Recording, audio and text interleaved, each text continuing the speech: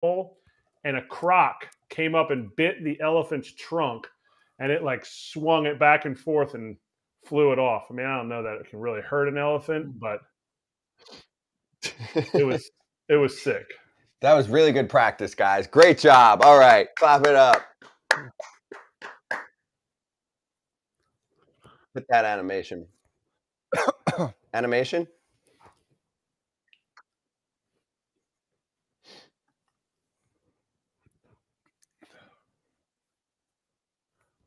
We're on YouTube.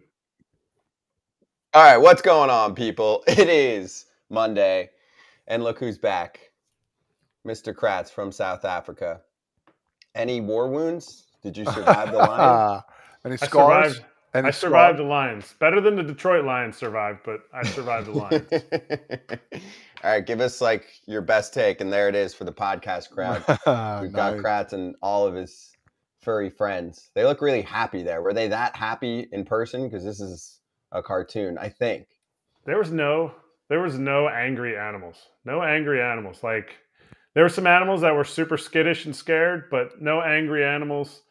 These lions, they were prowling. They were trying to catch a warthog, which they ended up catching later on. Obviously didn't get video of it. So this was intense to see two female lions, lionesses, trying to stalk their prey.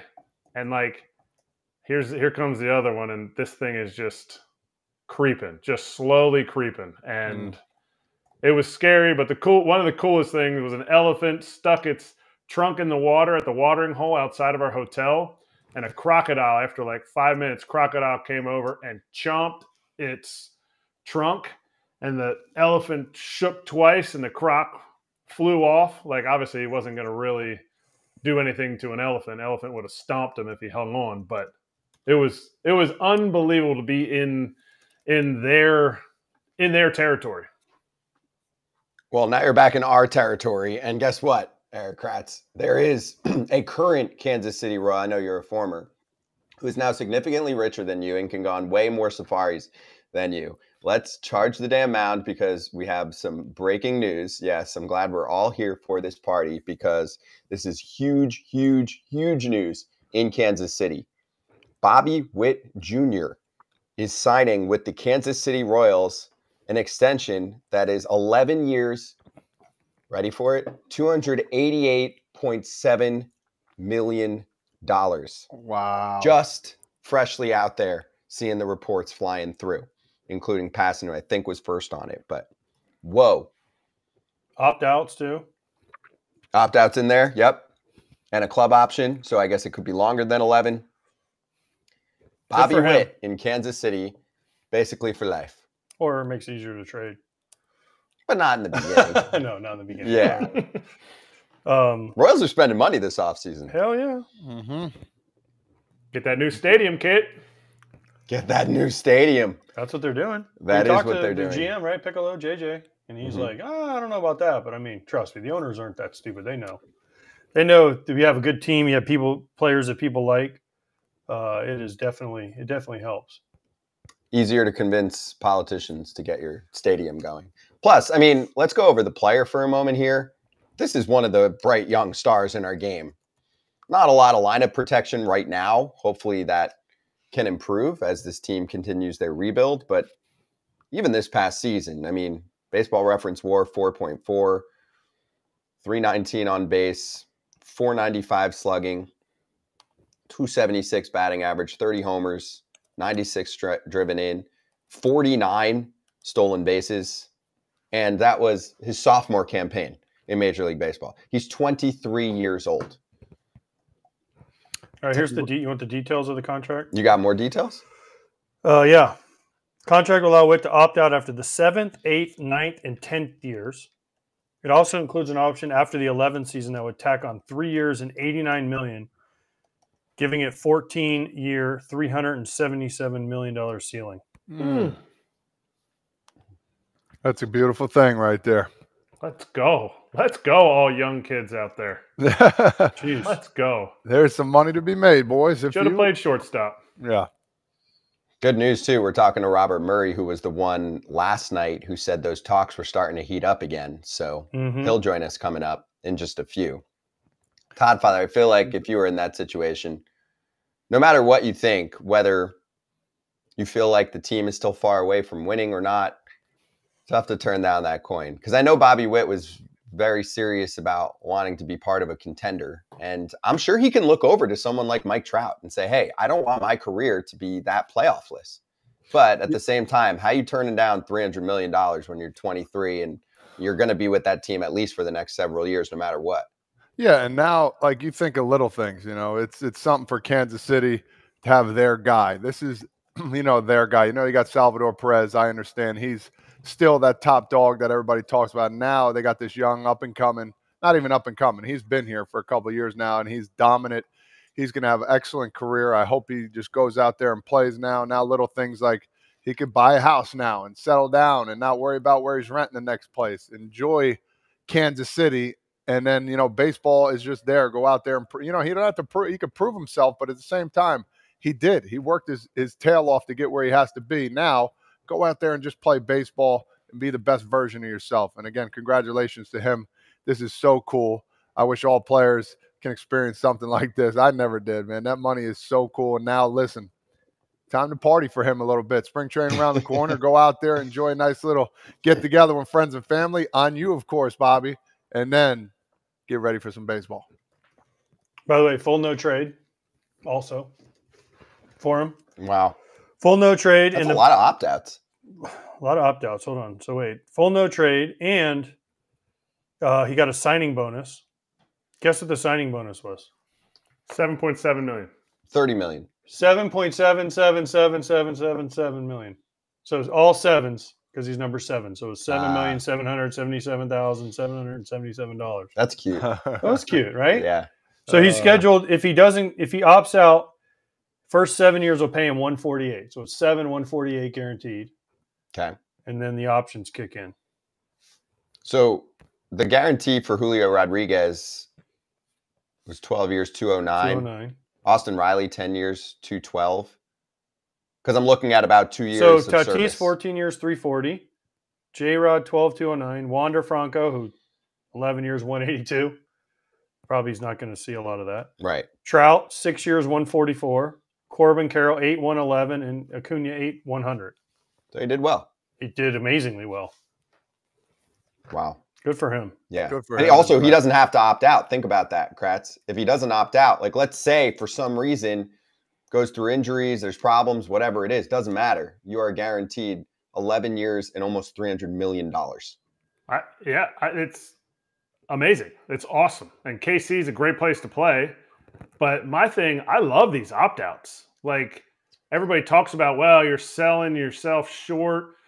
He would be coming out as a 30-year-old free agent with 9 years in the big leagues. So he could get himself another contract.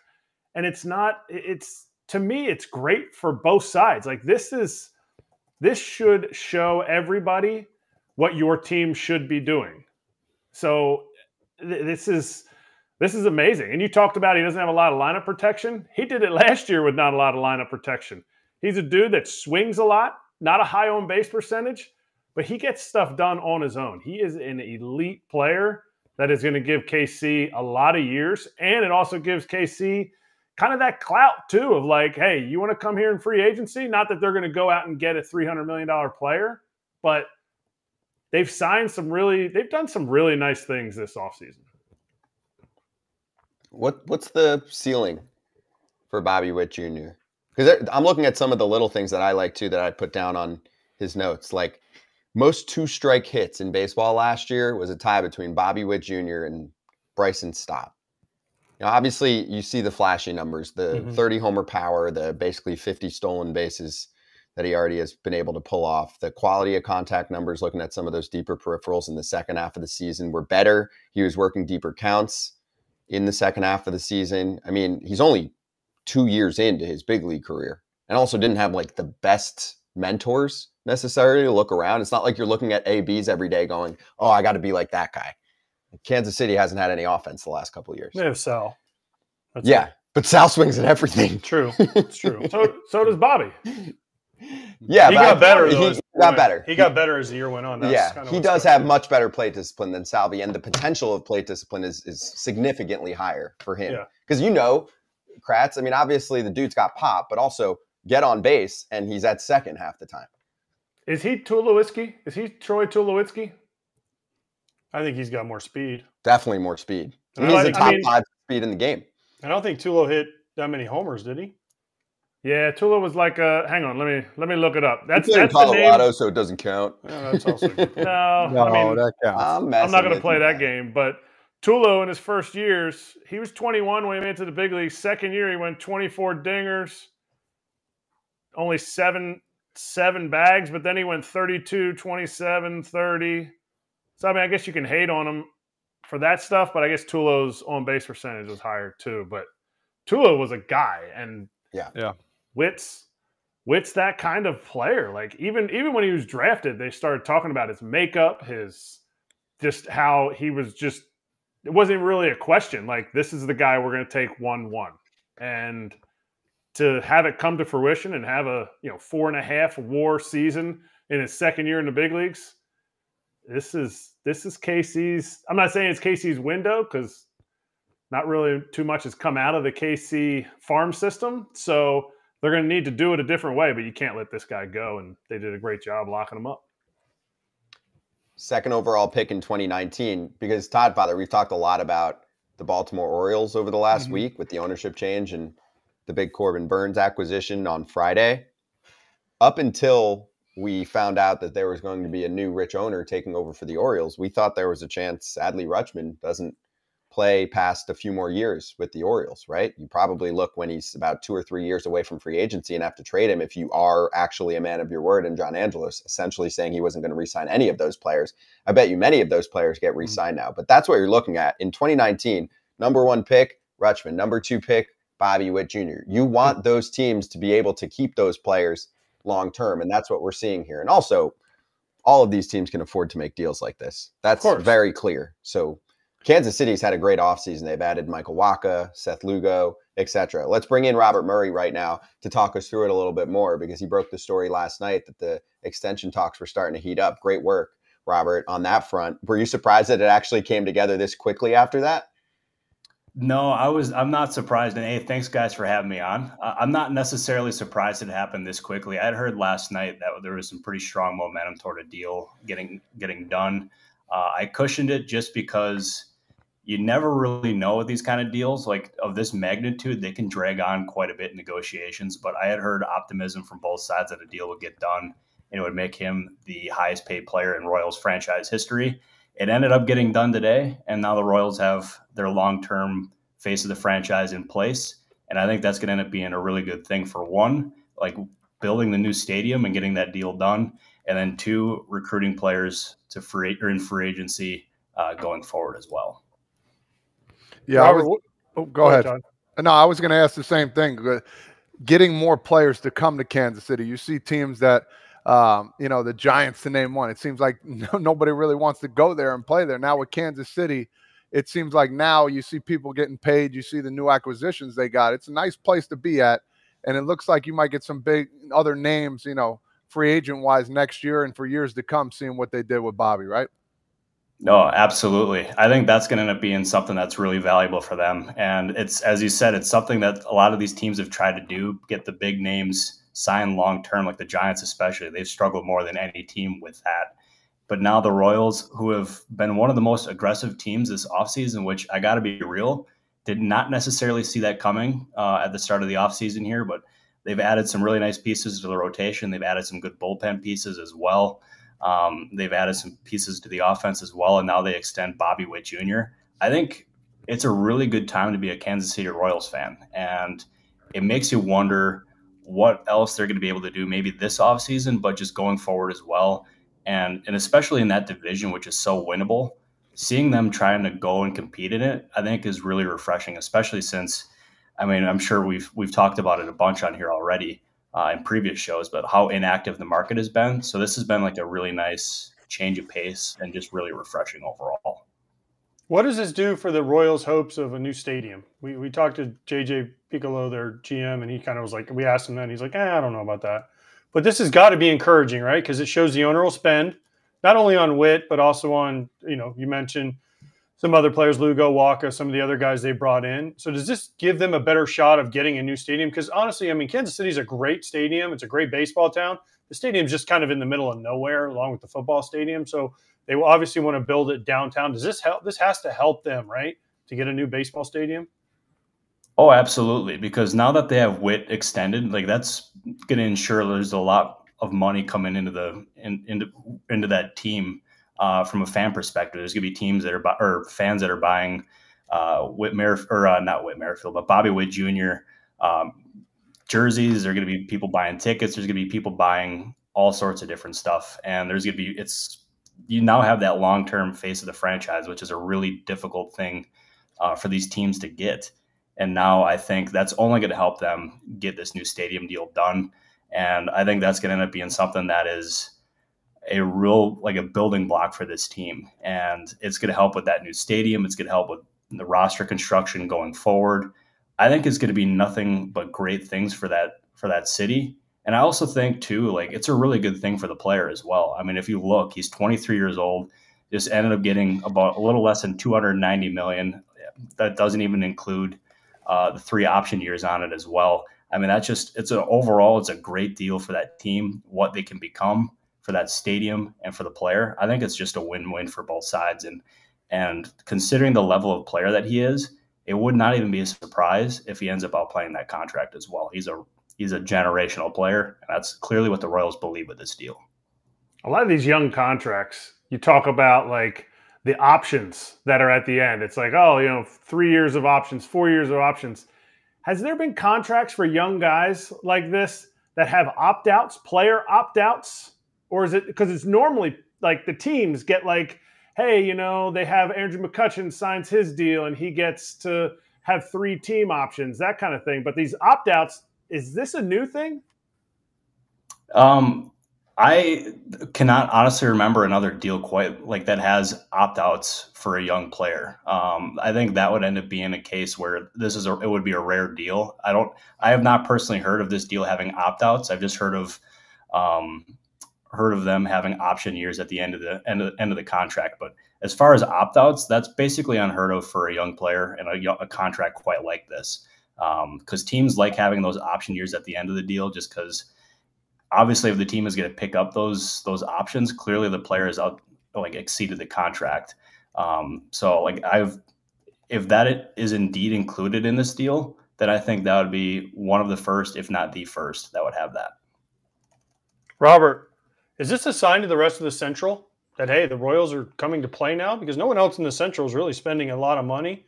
The Twins obviously are getting rid of money. The Guardians never seem to do much. Tigers spend a little bit here and there, but not like they used to under Ilitch. Mike Ilitch, the former owner, before he passed away. And the White Sox are just kind of stuck in perpetual rebuild. So is this a sign that, hey, the Royals are coming, and now guess what? We have money to spend, and we're actually going to spend it? Oh, I think that's spot on, AJ. Like, I think this is a sign to the division that they're in this very seriously. And really, like, there's no team that's running away with that division. I mean, the Twins obviously have a lot of talent. They just traded Polanco to the Mariners, obviously. They ended up adding a couple more pieces, just agreed to a deal last night with Jay Jackson to bolster their bullpen, which is already really good. So, I mean, there's obviously, like, the Royals aren't, at this point, to me, they're not the favorite to win the division, but I think they can be easily competitive. And there's a lot of offseason left, too. So they can continue to try to upgrade this roster. But I do think they're meaningfully better than where they were last year. And considering that they have this long-term piece in place with Bobby Witt Jr., they're going to I think it's a sign to the rest of the division and even the American League that the Royals are not messing around now, and that they can end up being one of these contending teams before too long in the division. But if they continue to add pieces around this roster, then they could even compete for the American League as a whole. And this is like the first big building block of it.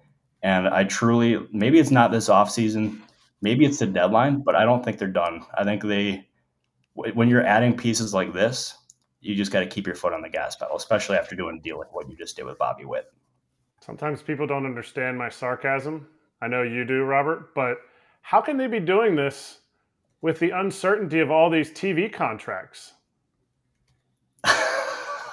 I'll tell you, the amount of times that I've heard that this offseason is unbelievable. It's I mean, it's a real thing for some of these teams, but man, like, you would think they'd be able to spend no matter what's going on here. But I mean, Erik, you and I talk. I mean, like, I'm curious from your end, like, when you hear this RSN stuff, does it just drive you nuts, or what goes through your mind?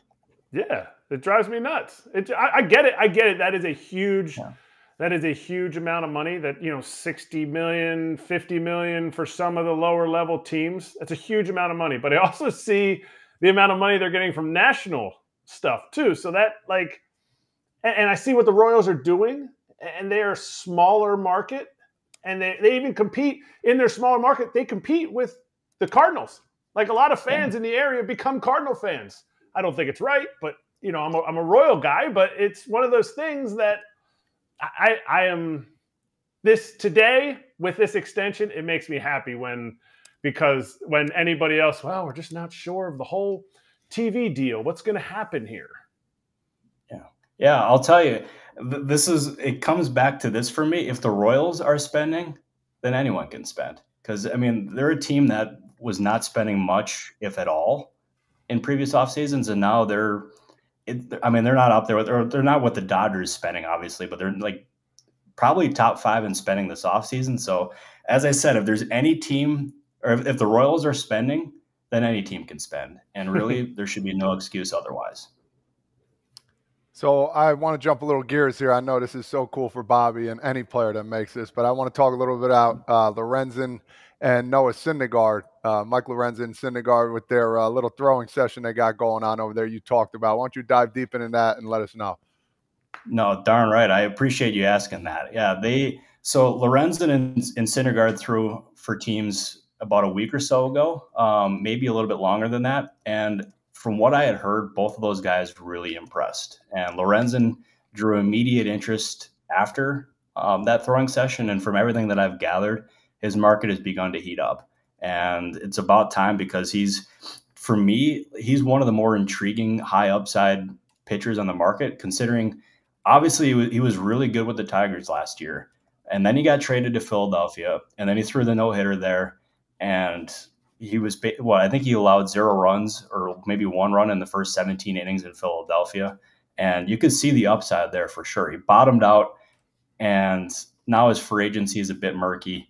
I think he's a really strong candidate for a 1-year deal. And if I was a team like, say, the Giants, or say the Red Sox, or say, I mean, a lot of these teams that need starting pitching, I think that would make a ton of sense. And it won't break the bank either. Like, you're going to be able to get him at a probably a pretty good price. And if it pans out, you can end up having a difference-making pitcher in the rotation. And I think it's a gamble that a lot of these teams should explore and eventually take a strong push at. And then Noah Syndergaard was not somebody I necessarily had strongly on my radar entering the offseason. And then there was immediate buzz that there was some GMs that really like Syndergaard and that believe that he could end up bouncing back after the last couple of years that he's had. And everything that I've heard was that he was pretty impressive in that workout, and he was throwing around the mid-90s consistently. One team that I had heard that was interested was the Pittsburgh Pirates. Another team that I know John Heyman of the New York Post reported was the New York Yankees that were in attendance. There was probably about 13-ish other teams that were in there, and it would not surprise me if Syndergaard ended up getting a contract this year to pitch. And I know, as I said before, there's some GMs that were really intrigued by him, and it seems like that intrigue is continuing to grow after that throwing session. This is just a comment. I don't understand why big league pitchers who have played in the big leagues and ended the season healthy need to throw for scouts. Like, this isn't perfect game tryout camp. Like, I don't understand it. But anyway, that's a completely other topic. You were in the Brewers clubhouse in 2018.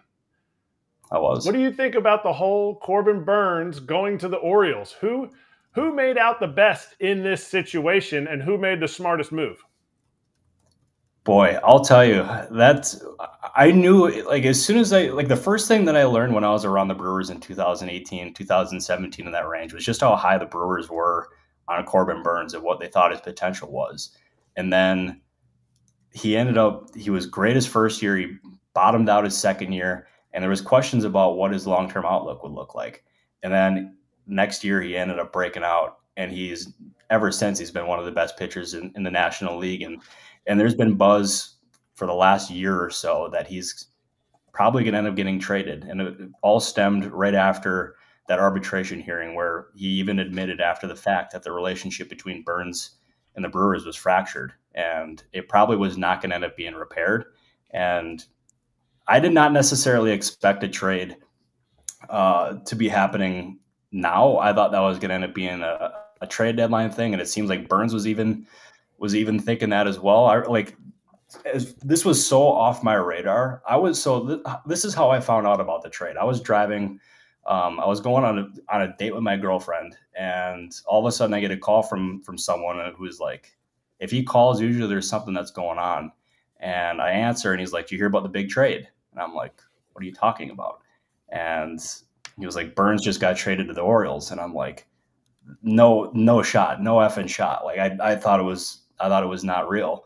And obviously it turned out to be real. Made some phone calls, and it seemed like the Orioles really pushed and had been pushing pretty aggressively recently, trying to get Burnes or another high-end starting pitcher. And it seems like Burnes was the one that they really thought was going to be a good fit. And obviously, I mean, hard not to think that, because he's one of the best, if not the best, right-handed pitchers in baseball. And putting him atop that rotation that includes a lot of talented youngsters, I think that's a really good thing for Baltimore.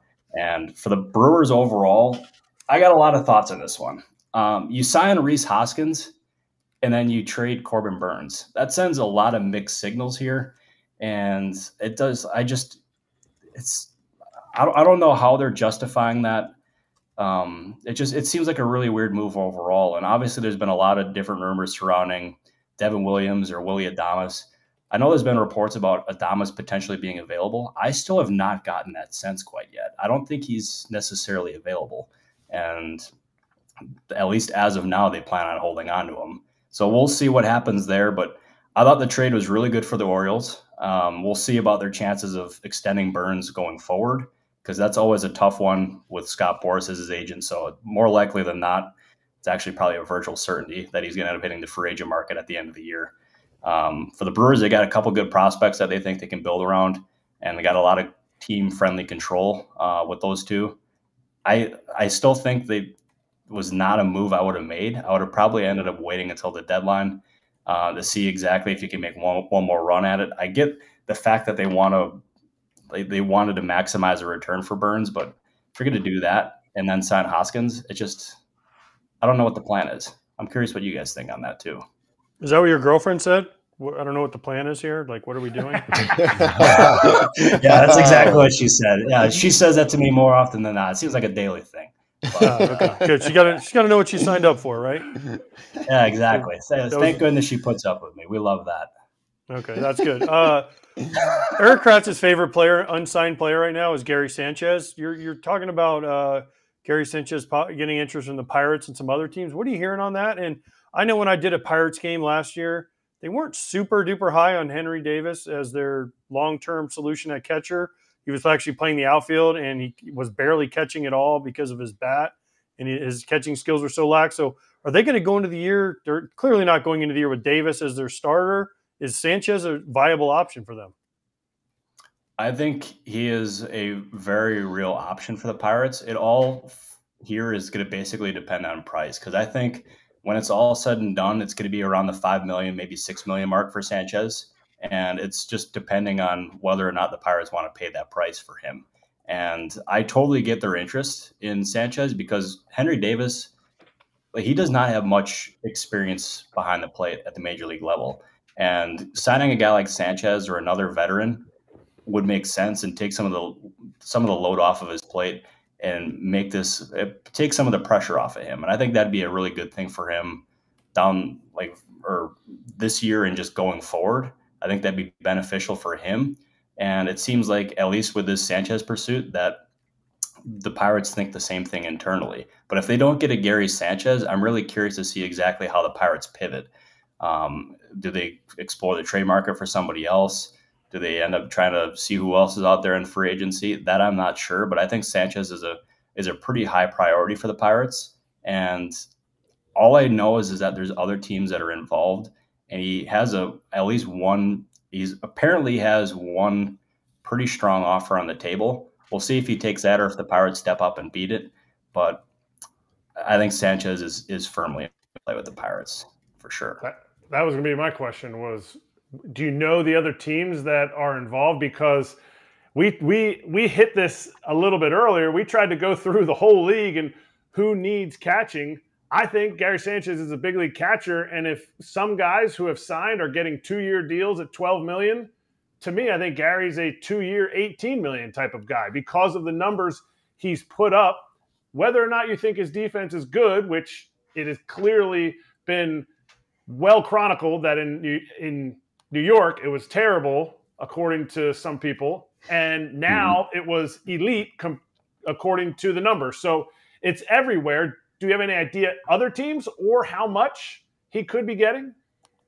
Yeah, so as far as the other teams that are involved, I think this is speculation on my end because I do not know who has made this supposed offer to Sanchez, but I think the Padres make a lot of sense because I think if you look at their catching situation, I think they can end up using another catcher. And then if you look at Blake Snell's numbers with Sanchez behind the plate, I think that's got to intrigue any team that would potentially sign Blake Snell because he was really good with Sanchez behind the plate, and possibly pairing those two together next year and potentially for another season or two has to be an intriguing thought. So maybe those guys have the idea of possibly trying to play together again next year. That's just my speculation on my end. I have not heard that, but it seems like the market for Sanchez is the Pirates and then a few other teams that I am not able to identify quite yet, but I'm trying my best. And hopefully the next time I'm on this show, I'm able to provide more insight on that one. Need that. We love it. Let me ask you this. So Yankees bullpen search. I thought the Yankees had a really good bullpen last year, and I think they're one of the tops in the division, or not in division, in Major League Baseball. So for me, they're looking for another bullpen. Why not another starter as well? Yeah, I absolutely do think they should end up getting another starting pitcher. I also think, as far as the bullpen search, they were on a lot of these guys. They were on Keenan Middleton. They were on Phil Maton. They were on Ryan Brazier. They were in on a lot of these guys. And the consistent thing that I had heard was that their offers were coming in short compared to what some of these other teams were offering, and they weren't really budging. And I thought Middleton made a whole lot of sense for the Yankees, and I thought that deal was probably going to get done, but the Cardinals ultimately ended up stepping up, offered a more lucrative 1-year deal than the Yankees did, and Cardinals also included a club option on that as well. So I think the total value on that, if the option is picked up, is going to be 2 years for $11 million. And the Yankees just weren't willing to go to that level, and it was clear that they wanted to add somebody, and they ended up doing that today as far as the trade for Caleb Ferguson with the Los Angeles Dodgers. And that's going to end up being their Wandy Peralta replacement. And I still think the Yankees need to do something more because if you look at their offseason, they ended up getting Juan Soto, they got Alex Verdugo, they got Trent Grisham, they've added some other pieces as well. But I still think there's more room for them to be aggressive. And if you end up getting a Juan Soto, obviously that's a really meaningful piece for them. But getting more, I think, is something that should be of high priority for that front office. We'll see if they do it, but the fact that they were being outbid for a lot of these relievers has some questions for me. And I also forgot Marcus Stroman as well. I don't know how I forgot about that one. That one was a really unique situation because I did not think that deal was going to happen, but for the price, I think the Yankees did a really good deal there. It was a really team-friendly deal. But there's still room for them to press the gas pedal down a little bit further, I think. Robert, let's finish with this because you mentioned the Yankees and them acquiring Caleb Ferguson. That happens because the Dodgers need a roster spot open again so they can bring back Ryan Brazier. So that looks like a 2-year deal at $9 million. Incentives can take it up to $13 million. He was pretty good last year, an 0.70 ERA. So were you surprised that it had been like, I don't know, a week since the Dodgers did anything? Yeah, they are, man, I'll tell you, it seems like basically my Twitter mentions this entire offseason have been, why is my GM sleeping? And the only GM you could really not say that for was Andrew Friedman. But like the last week or so, I've been starting to get some DMs or some tweets saying, why is Andrew Friedman sleeping? And it's like, he has had a $1 billion offseason. And apparently he's still trying to do his thing. He ended up trading Ferguson to the Yankees. And then now obviously they ended up getting Ryan Brazier back. And that deal kind of felt like a long time coming, because for most of the offseason, I had heard that Brazier wanted to go back to the Dodgers. And really, with the roster that they've constructed, can you blame him? Obviously, had a lot of success with them last year. Really talented roster, probably the most talented roster in Major League history. That deal felt like a long time coming. I still don't think the Dodgers are quite done yet, because if you look, Clayton Kershaw is still available. And obviously, Kershaw is either going to do one of three things. He's going to go to the Dodgers, he'll go to the Rangers, or he'll retire. And it seems like retirement isn't really something that he's wanting to do at this point. So you would seem to think it'll be the Dodgers or the Rangers. But my guess is he ends up going back to the Dodgers. He'll obviously miss a good part of the regular season, as he's coming back from the injury that he suffered in the postseason. But I believe it's February 14th. That teams can put players in the 60-day IL. So maybe around that point is when the Dodgers are able to bring back Kershaw. That's just my speculation, but I think that at least would make a lot of sense. There you go, Robert. Hey, great stuff, man. Great to catch up with you. Appreciate the time. That was like one of the most timely guest appearances ever, with your breaking of the Bobby Witt Jr. extension talks, and then all of that kind of coming to fruition. You can follow Robert at @ByRobertMurray and check out all of his work in Fansided, his weekly show as well. Robert, great to talk to you as always, man. Appreciate it. Keep up the great work. Hey, back at you guys. Always a pleasure. Thank you guys for having me on. And Kratz or Erik, go Birds, baby. And I'll talk to you guys soon. Yeah, enjoy the Super Bowl, Robert. Enjoy the Super Bowl. Thank you. Boo the Birds. Cheers, Robert. Oh, my God. Let's talk to you soon, bud. Hey, I appreciate you guys. Thank you. Thank you. Thank you. Again, check out Robert's work in Fansided. And also, by the way, it's a pretty big week in Kansas City. Now it's a bigger week in Kansas City. They got to put him out there. Like, he's got to go to the Super Bowl too now. On the sideline, something. I agree. He's got to. I mean, he's already buddies with Mahomes, but now he can kind of. It's not that easy to get on the NFL sidelines, especially for the Super Bowl. Agreed. It's like for the game, pregame, yeah.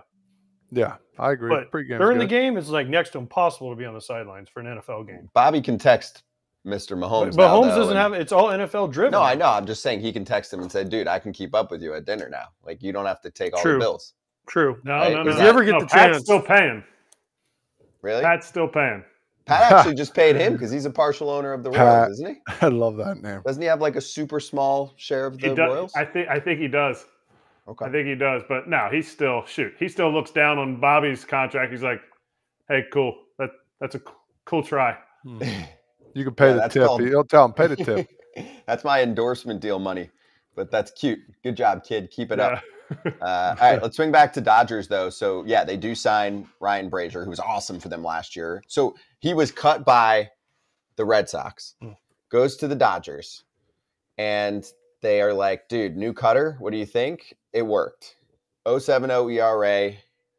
And like Robert mentioned, he wanted to go back. He's back for 2 years with the incentives here that can take it up to $13 million. That's what enabled them to make that Caleb Ferguson deal. Obviously a bit of a roster crunch when the Dodgers have just super dudes everywhere. So they also had Dodger Fest this past weekend.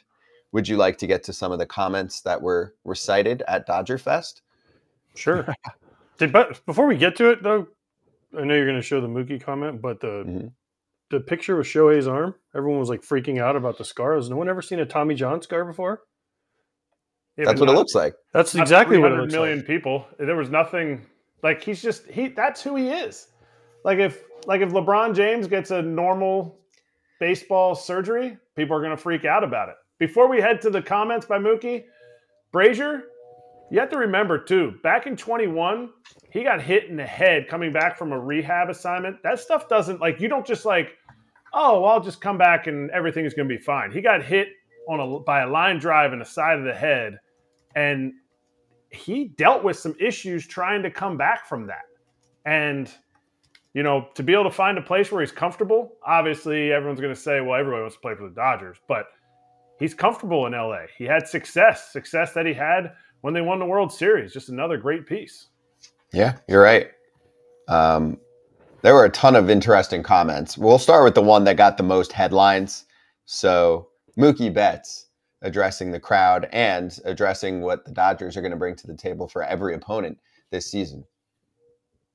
I mean, every game is going to be the other team's World Series. I mean, it is what it is. It's what we signed up for, you know. I mean, every game is going to be the other team's World Series. I mean, it is what it is. It's what we signed up for, you know. And so he only said it once, by the way. We're just playing it on repeat because I think some clubhouses might do that. You know how there'll be the video room in some of the clubhouses or next to the clubhouse, and they'll be playing stuff on a loop?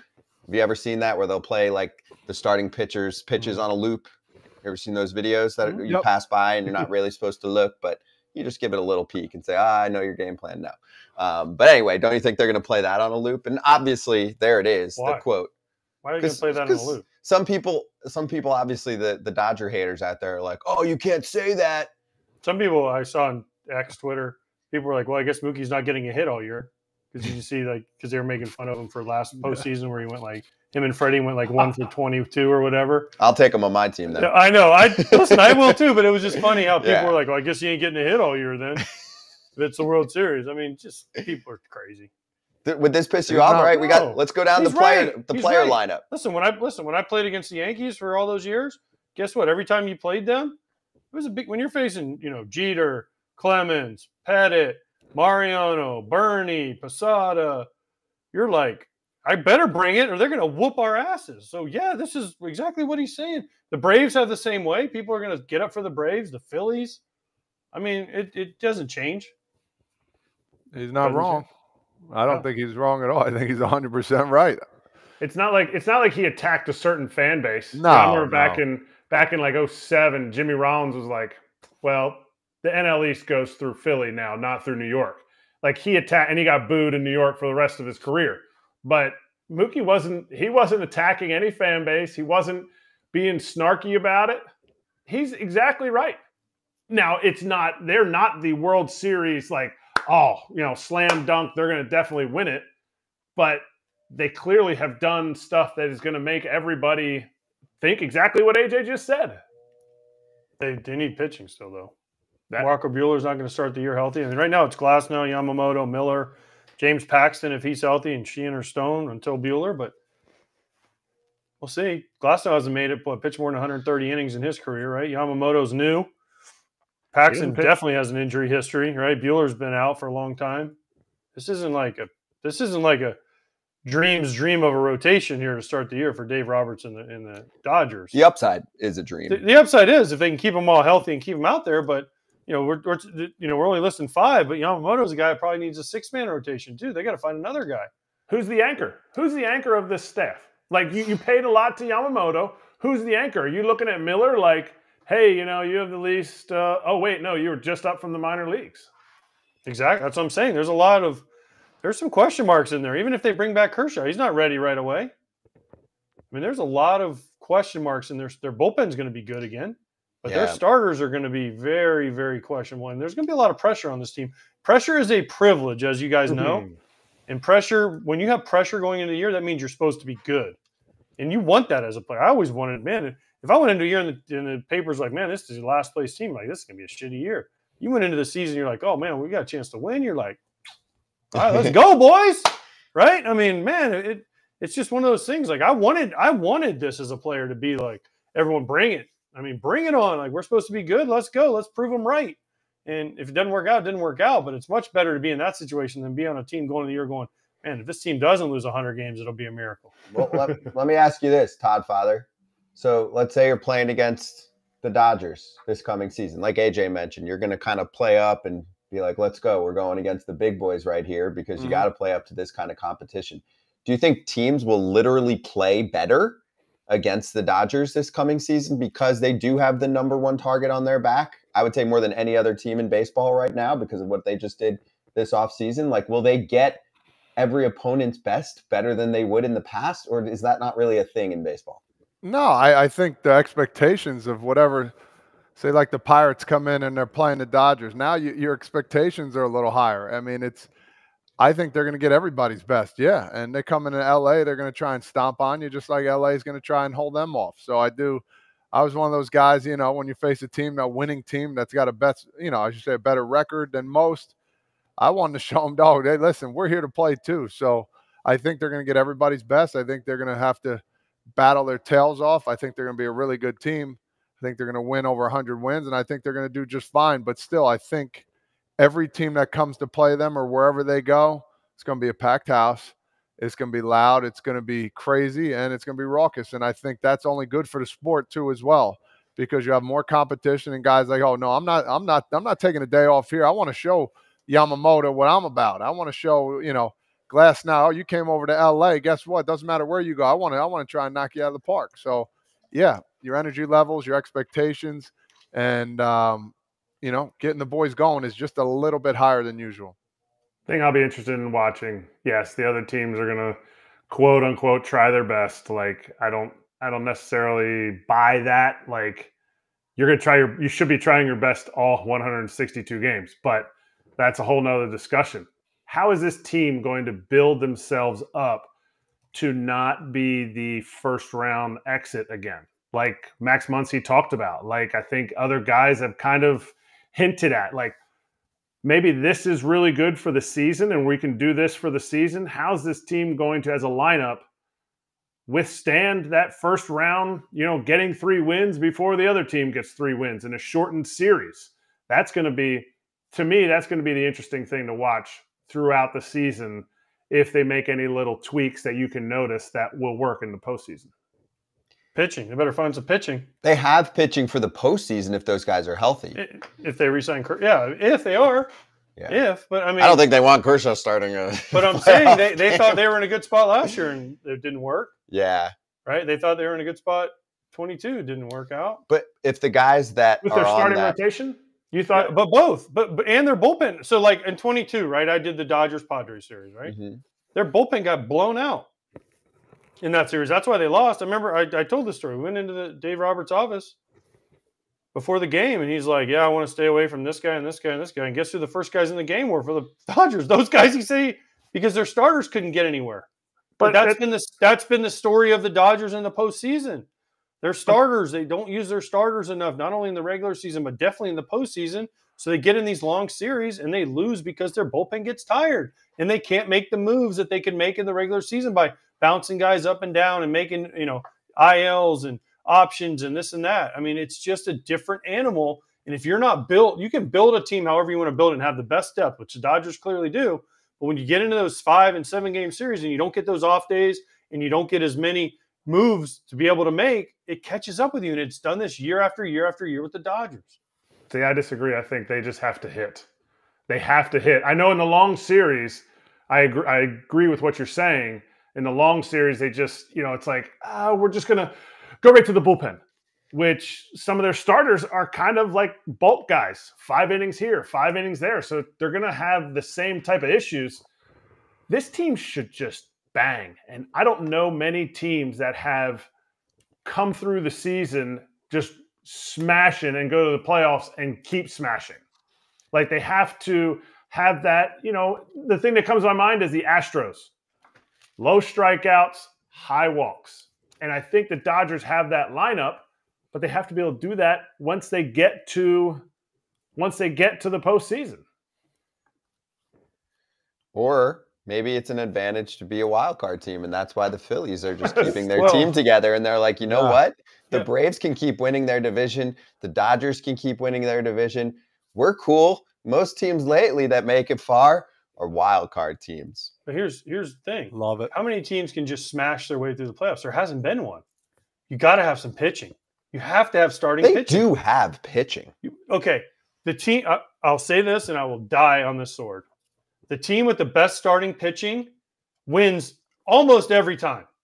But their In talent, every series you want to find. But what don't you like? The talent in the rotation is Okay, there. fine, You're just worried about the innings, but they don't care. let him go deep enough at times. They don't let him go. Rich Hill the one year was throwing like a no-hitter, and Dave Roberts like, second time through, whatever. Nope, you're out. And then they got smacked, right? Because then it caught up to them. They won a World Series based on that True, but they won a World Series in a shortened year, which is what listen, they still won it. Okay, don't get me wrong. Yeah, they still won it, but they didn't win it where their bullpen had been taxed for 162 games plus a long postseason. And all their guys had been taxed, right? It was 60 games, and then boom, we jumped into the bubble. They were piggybacking starters. Remember, Arias was big later in the game. Exactly. So that, to me, listen, they still won it. I'm not saying there should be an asterisk or any of that stuff. Nope. I'm saying they still won it. Yeah. It's just a different animal when you have to go 162 and then start this 7-game series. That's a lot of taxing on not only your starters that don't go deep, but then your bullpen. And like we talked about, Yamamoto might need a 6-man rotation. They got to find another starter somewhere. I mean, they don't. The young guys they have can some young guys, in. but are they going to count on all young guys? For the regular season, you can. That's the thing. The regular season is very different. Okay, but then let's say they get to the postseason. No, they're not starting in the postseason. They're hoping – what is their starting rotation? Their dream starting rotation in the postseason right now, Kratz, is Yamamoto. Glasnow. Buehler. That's it. That's really your 1, 2, 3, and then everything Buehler's, else is fun. They're going to bring him back on which one on short rest? So you want a fourth? Mm-hmm. Who do you want for the fourth out of that group? I love Miller. I love Miller. Yeah, okay, Bobby my Miller, question. yeah. Okay, Buehler's going to be on a pitch count, innings count this year. I mean, yeah, but starting him late helps because then true, but still, it's going to be 100 innings. So you're going to just boom, boom, boom, and hope you time it right for the postseason. Yes. Okay, yeah. Yamamoto, he's going to be on a innings count. Is he? No. Yes. 100%. Glasnow has never pitched more than 130 innings. I think we said. Yeah. All right. So here, I have a new idea. Time will tell. Todd, we start the season May 15th for the Dodgers. They can forfeit the first 45, and then they'll win the rest. No, I'm kidding. But I get what they're saying. It's just, for me, I think certain teams are taking the quality over quantity approach. The Dodgers are like, we got this down. We know how to win the regular season. We need to win the postseason. And so we're going to get high upside arms. And even if half of them are hurt, if we have 5 and 3 of them are good to go, we're going to be in better shape than we were this past season when it was a broken Kershaw and a bunch of young dudes who didn't know where they were. Mm-hmm. Here's what AJ's saying in a nutshell. You need your starters to go longer. And without an anchor of that staff, you're never giving your bullpen that 1 out of every 5, 1 out of every 6 days essentially off and not getting burned out, because it just adds up. July, August, it's part of the reason guys get traded and they go to a new team and all of a sudden they excel, because with the other team, if they're worth being traded for, they're getting used every other day. Whether they're in the game or they're getting dry humped, they're getting used. So this team and every team needs to figure it out, how they can't just say, okay, look at what the Cubs did. Oh, let's go right to Alzolay. Let's go right to, the next guy. Let's go right to our 3 guys. Oh, next day, one run game. Okay, next guy. All build up on top of the fact that your starters don't go long. That's why the Dodgers need somebody to step up and be their 7-inning guy, their Corbin Burnes, their Garrett Cole, their, Blake Snell's not anywhere yet. So it's that aspect that they need to be able to have success later on. Yep, that's fair. And obviously people in the chat, they like Sheehan, so do I. Dustin May is going to come back at some point this season. Okay, but he's a lot of injuries. Forgot about Dustin May. Yeah, Dustin May will come back. I know. Hey, well, let's get to our next guest. You're like, oh, Walker Buehler's coming back. He is coming back. I know, but it's been like 2 years. Tommy John. All right, well, we got a dude that's healthy and just got traded. He's joining us right now on FT Live, the flamethrower, DL Hall, joining us, the big prize on the other side of the Corbin Burnes trade, now a new member of the Milwaukee Brewers. DL, appreciate the time, man. Great to have you on, and take us through the play-by-play of your life on Thursday night. So I was actually headed over to, or thanks for having me, first of all. I was headed over to my uncle's house. We were actually cooking dinner to get ready to go on a little family fishing trip the next day. And I got the call from Mike. He FaceTimed me to tell me, and I was actually in the car with some family, and I was like, I'll call him right back. And then I got a text from him that said, hey, reach out to me ASAP. And once I got that text, I kind of had a feeling that something had went down. And then he broke the news to me. Kind of spent the whole night just kind of trying to come to the realization that I was getting ready to head to Arizona instead of Florida. So it was pretty crazy. Took a little while to settle in. Did you get any fish that day, or did you cancel the fishing trip? No, so I was thinking about canceling so I could, start preparing to go to Arizona and stuff. And my family, my uncle, and he was like, "No, just come. It'll be good. Clear your head, whatever." My agent said the same thing. He's like, "Nah, go enjoy it." So I was actually like out of service the entire next day, and I know I just had people calling me and calling me, so it was kind of stressful, but I enjoyed it as best I could and caught a few fish. Nice. Are you in a duck blind right now? No, I'm actually out at my farmhouse, and it's actually still under construction, so I'm out here right now. It looks like you're in a duck with the particle board. It looks like you might be in a duck blind. I'm waiting for you to pop up with your 12 gauge and start firing rounds up. I wish I was. See, there you go. I like it. Speak of the devil, right on cue. Look how good we are. Now, if you grow your beard like that, then we've got some action. And it's DL Duck Dynasty. Yeah, for real. Hey, first off, congratulations. 10 weeks. You're engaged now, right? Yes, sir. About 2 months. 2 months ago. That's awesome, man. Congratulations. Let the significant other take care of everything else. So you just worry about baseball, man. There's a lot of crap that she's gonna be like, "You want to do this?" You're like, "Yes," and then there's a lot of indecision. So take your time with everything and enjoy baseball for the moment. Yeah, I told her to take the reins on that, and I just say yes, ma'am. That's that's a smart man right there. You already know. Now you get to go back to starting pitching here. It seems like it's something that you've always wanted to do. How are you going to prepare now? Off season's pretty much done with. Is you going to prepare any differently, or just going to go about your business, understanding maybe in spring training I'll have to let it go a little longer than usual?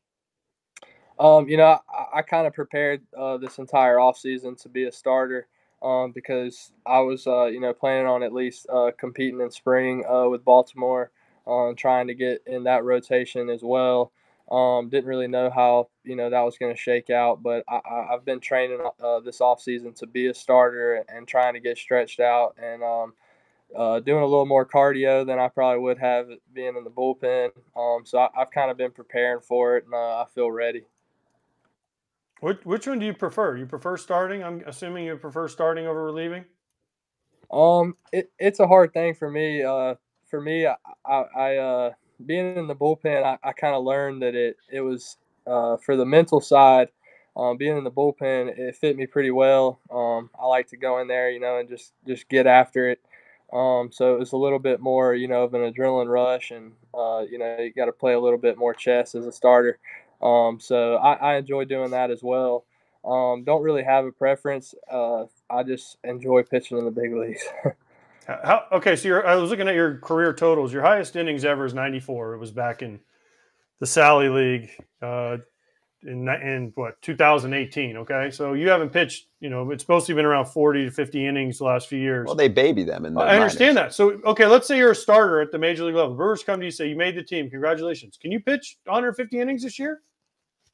Yeah, I mean, I'd like to say that I can. I feel like I've prepared myself for whatever workload, that they put on me this year. I've worked my tail off this offseason to get back into starter shape and, be able to cover those innings and stay healthy. So, hopefully, that works out. But, yeah, whatever workload that they hand to me, I feel ready. Good stuff there. Talk about Joey Ortiz. He got traded with you. It kind of makes it a little easier for you. Have you guys talked about the whole situation about being traded and what the next steps are, how awesome this is going to be, or like, oh man, what are we up for? You got any buddies over there? Talk to us about, what the conversations were with Joey. Yeah, so I didn't know, the deal, what the exact deal was when I first spoke to our the GM over, with the Orioles. He just told me it was a big trade, and then so I waited about an hour and found out that it was Joey going with me, and obviously I was super excited. I've played the past 2 years with Joey. super. I would say he's honestly one of the more overlooked guys that we had. Obviously Gunner's a great player. Jackson Holliday's a great player. But Joey is, an unbelievable player, unbelievable glove. Probably one of my most favorite guys that I've had play behind me. He's an outstanding defender and also can really swing it. So I was excited to be having him, have him going with me. Definitely made me a lot more comfortable. We were excited, to be going together. So we talked about it a good bit. In your young career, you might think about getting traded and all that stuff. You never know that if it's actually going to happen or not. Are you kind of glad that you got traded to a team that won the NL Central last year and not to some Bobo cellar dweller team? Yeah, so I didn't keep up with Milwaukee much before this. So I didn't have a ton of – I don't know a ton of guys over there. I played against Garrett Mitchell, some in some of the All-American games stuff in high school. And then I played against Bryce Terrain coming up a pretty good bit. And me and him have talked a good bit when we play against each other in the minor leagues. So I know him pretty well. But other than that, I don't really know many guys or didn't know much about it. Obviously, I know they've won, I think, 5 of the last 7 years they've won their division. So that's super exciting. It definitely helps to know that I'm going to another young squad that has some talent and can play ball. Has the manager called you yet? Because if you don't know the name of the manager, then that would be my first question. But has he called you, and what do you think of him? Yeah. They I got to speak with Murph and with the pitching coach as well, and they did a great job in making me feel welcome and just making me feel comfortable with the whole situation and definitely made me excited. When you talk to the manager and you talk to a new organization, I'm always curious about this because I was obviously a catcher, not a pitcher. What changes? So when they call you and they say, okay, we're expecting you to compete for a starting rotation job in spring training, do they say, hey, we want to modify your workouts, we want to modify your pitching plan, or do you just go with the pitching plan that you've been using throughout your career so far? For me, it was they when they called me, they asked me what I had been, how my training had been going, what I was kind of preparing for, where I was at in that training situation, and luckily, like I said, I was preparing to be a starter. They want me to be a starter, so I feel like it wasn't too big of a task to try. I didn't have to really change my routine or anything. I kind of could just keep doing what I was doing and going to head out to Phoenix a little bit early so that I can kind of get my feet wet, get comfortable, and, see what they got for me. How are you going to – because a knock against you, yes, you throw a billion miles an hour. How are you going to go from relieving to starting, cutting down your walks? Do you think that's something that will help? Or do you feel like when you're in the bullpen, you said you just kind of went out there and you were just getting after it, kind of hell-bent on, throwing the ball over the plate? Now, do you think how as a starter will it change your command, and how can you improve it? For me, I feel like, coming up through the minor leagues, when I was starting, I feel like I battled a lot of the walks and things that I battled in the minor leagues seemed to come from me trying to find that happy medium of, being able to save myself, for 6 or 7 innings and obviously not blow out early in games, and kind of made me a little bit more passive than I should be, and kind of lose that competitive edge because you're kind of thinking about, all right, I need to cover innings. And then you end up, doing the opposite, and you're walking guys and you're costing yourself more pitches because you're not as aggressive. So for me, and I told my former pitching coach this, when I went to the bullpen, I feel like it really helped me even on the starting side just to get that, aggressiveness back and not really have to overthink. Just get the aggressive side back of just going right at guys.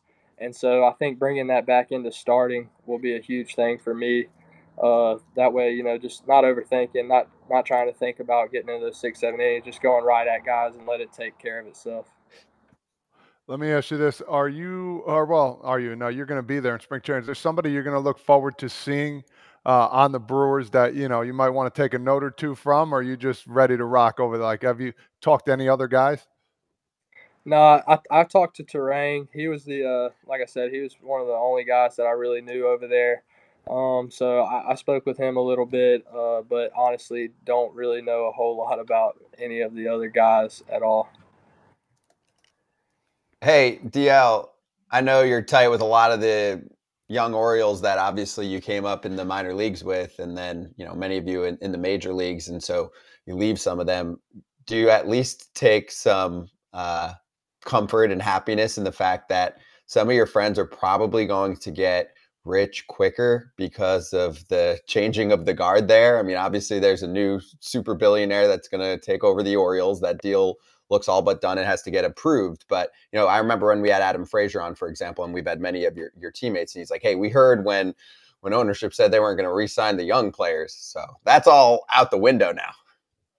Yeah, it's definitely exciting for those guys. I basically, from 18 years old to now, I've been with those guys, and, a lot of great talent over there, especially all those young guys, some incredible baseball players. So, to see that for them is obviously huge. I'm excited for each and every one of those guys.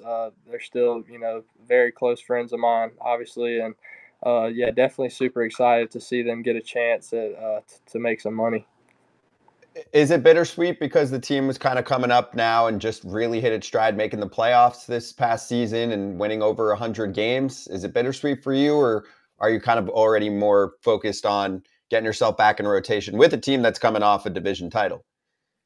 For me, with the first 24 hours, I felt like, it was definitely bittersweet to think about leaving all my guys and what they've built over there.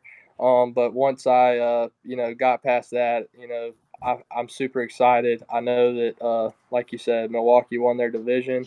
They got some really good ball players, so I'm just looking forward to competing and give it my best shot wherever I'm at. Last one from me, and I think from all of us. So give us one name on the O's that we need to keep an eye on. Obviously, don't give me like a Jackson Holiday, but give me someone else, because there's so many prospects there. Who's a guy that you were watching on the bigs or making their way through AA or AAA that we should keep an eye on? So I actually got this same question earlier today on a radio talk show, and obviously the farm system over there is super loaded. They have a lot of young guys coming up that are really good ball players. But I'm going to stick with my answer earlier. I feel like they're not with the Orioles anymore, but I feel like one that was definitely overlooked is Joey Ortiz. He's still a top 100 prospect and things like that, but obviously Jackson Holiday and Gunnar are two outstanding players, and so kind of blocking Joey a little bit, and so I'm just excited to see him play every day and get the chance to watch him show everyone what he's really capable of at the big league level. Is this going to be known as the DL Hall trade or the Joey Ortiz trade? I think both of us have a great chance to stamp our name. Gotta choose. Well, I hope that we both have a ton of success, but I hope that my name is definitely remembered for sure. Nice. I like that. Good answer. We'll finish with this on the goodbye. John in the chat said, don't have to worry about weather issues in Milwaukee with that retractable roof. Kratz, you can tell them. It's pretty nice. It's real nice. Yeah, that was the first thing that I thought of when I heard Milwaukee. I'm from South Georgia, so we don't get too much cold weather down here. So I immediately thought about the weather and then found out they had a retractable roof, and that made me feel a lot better. Dude, doesn't mess with you, especially for you as a starter. Like when you're home, never going to have to worry, oh man, are we going to start on time? I mean, that matters for your routine. Yeah, no, it definitely does. I like that. Well, DL, we appreciate the time, man. Thanks for swinging by right after the deal. Congratulations on the new world you're about to enter in Arizona with the Milwaukee Brewers in spring training, and we'll talk to you down the road, all right? Thank you, guys. I appreciate you having me. Thank you. DL Hall of the Milwaukee Brewers with us on FT Live. It's a good point there to finish it up. You don't have to worry about all the weather BS in the Northeast. One of the great things, people used to make fun of the Metrodome when we were in Minnesota, but we knew we were playing. That was a big deal because people came in from Milwaukee's the same way. People come in from all over Wisconsin, and you're going to play, and you're going to be on time. That was a big deal. Number one complaint from me by far in baseball. Every stadium doesn't have a roof? By far. Like, and going forward, too. Every stadium preferably should have a retractable roof, but obviously at least a roof. Like, Nashville's going to have a new ball club at some point, probably like 2032 or something like that, right? They have to have, I don't even know what the weather's like if they deal with rain that much, but it doesn't matter. Any city has to have a retractable. Todd Father knows, dude, I go to way too much Mets and Yanks. It freaking pisses me off. There's so many games where it's like, oh, we don't know, and we're delayed for an hour and a half. It's so annoying. I understand, but that takes a little bit out of baseball. That's why, people play the game. Not many people like playing in the cold, man. I didn't mind it. Like, it's something a little different. I don't know. I like the different weather kind of things per se, but I do like retractable roofs. But we'll see what happens. I think everybody eventually will have it, but I do like getting out there in 35, 40-degree weather and see Strong survive that game. I love it. But no, on the player side, 75 and sunny. Wow. Yeah. Well, really, I know you're real, but I don't care. I mean, listen. Obviously, it doesn't bother me. It doesn't bother me though. But baseball was meant to be played a certain way, right? With dry surface and this and that. And listen, I mean, it's meant to play in the summer. That's why one of the biggest complaints from fans too. The World Series goes into November now. Yeah, they're like, it's too cold in some of these places, and I get it. I mean, a November game in New York or Philly. I mean, remember how shitty the weather was in Philly a couple years ago in the World Series? Yes. Missed a game on Halloween, all that stuff. I mean, I have a buddy who makes money, and he was taking his two nephews to a game, and it was one of those Yankee playoff games. Remember the one where they had him sitting for like 3 hours and then they banged it? He was like, I'm never going to a game again. He was so fucking mad. And he was like, that's not his top sport. And he's like, I'm taking my nephews. We got great seats, blah, blah, blah. He's got to be up at work. It's 5, 6 in the morning. And he's there. It's like midnight and they didn't even get a pitch. And they're like, no refunds, but come back tomorrow afternoon at 1 o'clock. And he's like, okay, I have a job. So I feel that for the fans, that sucks. Yeah, that stinks for the fans. But when a team from the South's got to come up and play in Jersey in the cold weather, nothing better than that. Good luck. I will say this from a business perspective: the Milwaukee Brewers are able to get a lot of group sales because that guarantees that they're able to have the game. It's like, oh, we're going to do a company outing. They don't have to go, oh shit, I don't know if it's going to happen tonight. True. That helps. You still have elements in Milwaukee too. We had a rain delay one time. Yeah, we had a rain delay because they couldn't shut the roof. They couldn't get it closed in time. We had bugs. Like it's not climate controlled. I think we're gone are the days where you can't afford a roof. Like build the stadium, get the retractable roof, especially on the East Coast. You don't need it to be heated and cooled like in Miami or something like that where you need that. Just when you had a hockey match, it's cold. People don't mind that. It's indoors. It's nice. It's a little shivery. It's all good. If you're spending money on a roof, you can put a climate control system in there. Yes. I'm trying to cut cost. Cut cost. Well, it doesn't matter. They already got the city to pay for all the fixes from Milwaukee. Yeah.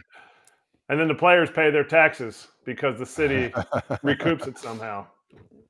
You might as well just get it from the players direct, right? Hey guys, we're going to take a little percentage of your money to fix the roof here, okay? Anyway, we're going to bring in our next guest in just a sec, Carter Holton, do a little college conversation. Did you know, by the way, Baseball America just came out with their college baseball rankings? Mm-hmm. Do you know who number 1 is? Wake Forest. How'd you know? Because I follow it. Okay. So we're about to bring on a Vandy baseball player. Vandy's like 6, aren't they? Vandy is, so it's Wake, LSU, Arkansas, Florida, Oregon State, TCU. Vandy's 7. Yeah, 7, okay. As long as they're behind Florida. TCU, I did a TCU game last year, and those boys, they have some peeps on that team. Kirk Sarloos is the coach. For TCU? Mm-hmm. Sarloos. Have you ever seen his hands, by the way? He's got little tiny hands. No. Kirk's, it was amazing. He was a sinker ball guy, and he had little tiny hands. Major leaguer? Yeah. Oh, yeah. Oakland Athletic.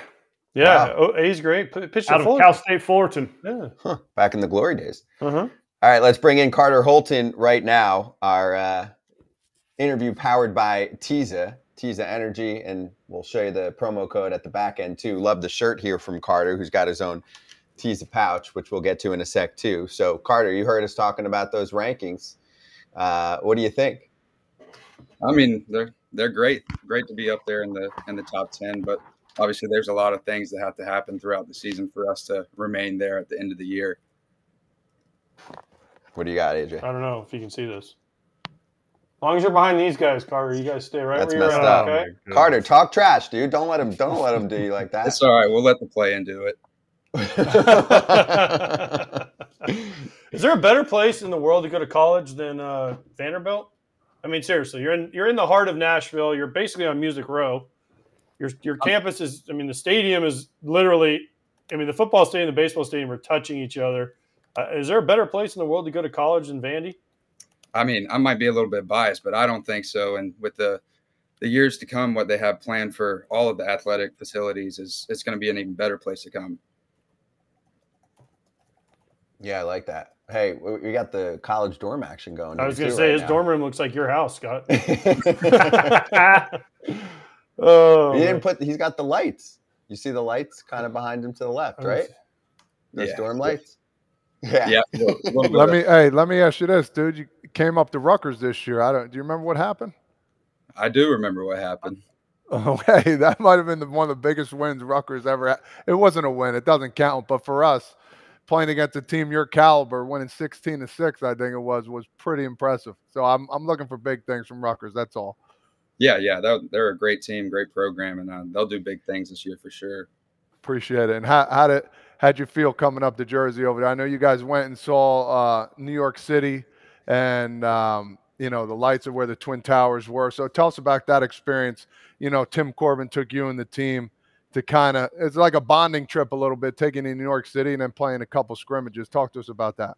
Yeah, I mean, that was great. We got to take everybody from the team there. I mean, we did everything together. We got to see a bunch of stuff, and including myself, it was a bunch of our first times up there. So just being able to experience history in the USA, and then being able to go over to Jersey and play Rutgers, even though I don't really care for the weather up there, but it was a good experience all around. No doubt. Not many people do, unfortunately.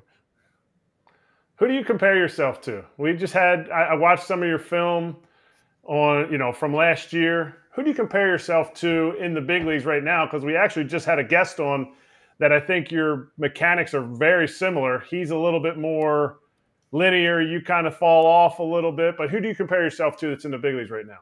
Yeah, I mean, there's not one person that I compare myself to, but I really like watching Max Fried pitch and just his pitch type and his pitch ability and the competitiveness that he has. I like to go after his style of play whenever I'm out there on the mound.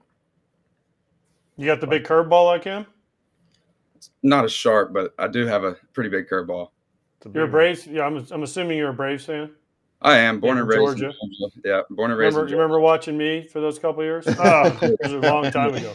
Stop. You were like 12. It was painful. 15 and 16, right? Yeah, exactly. Yeah. Those good years. The good years of the Braves. He knows.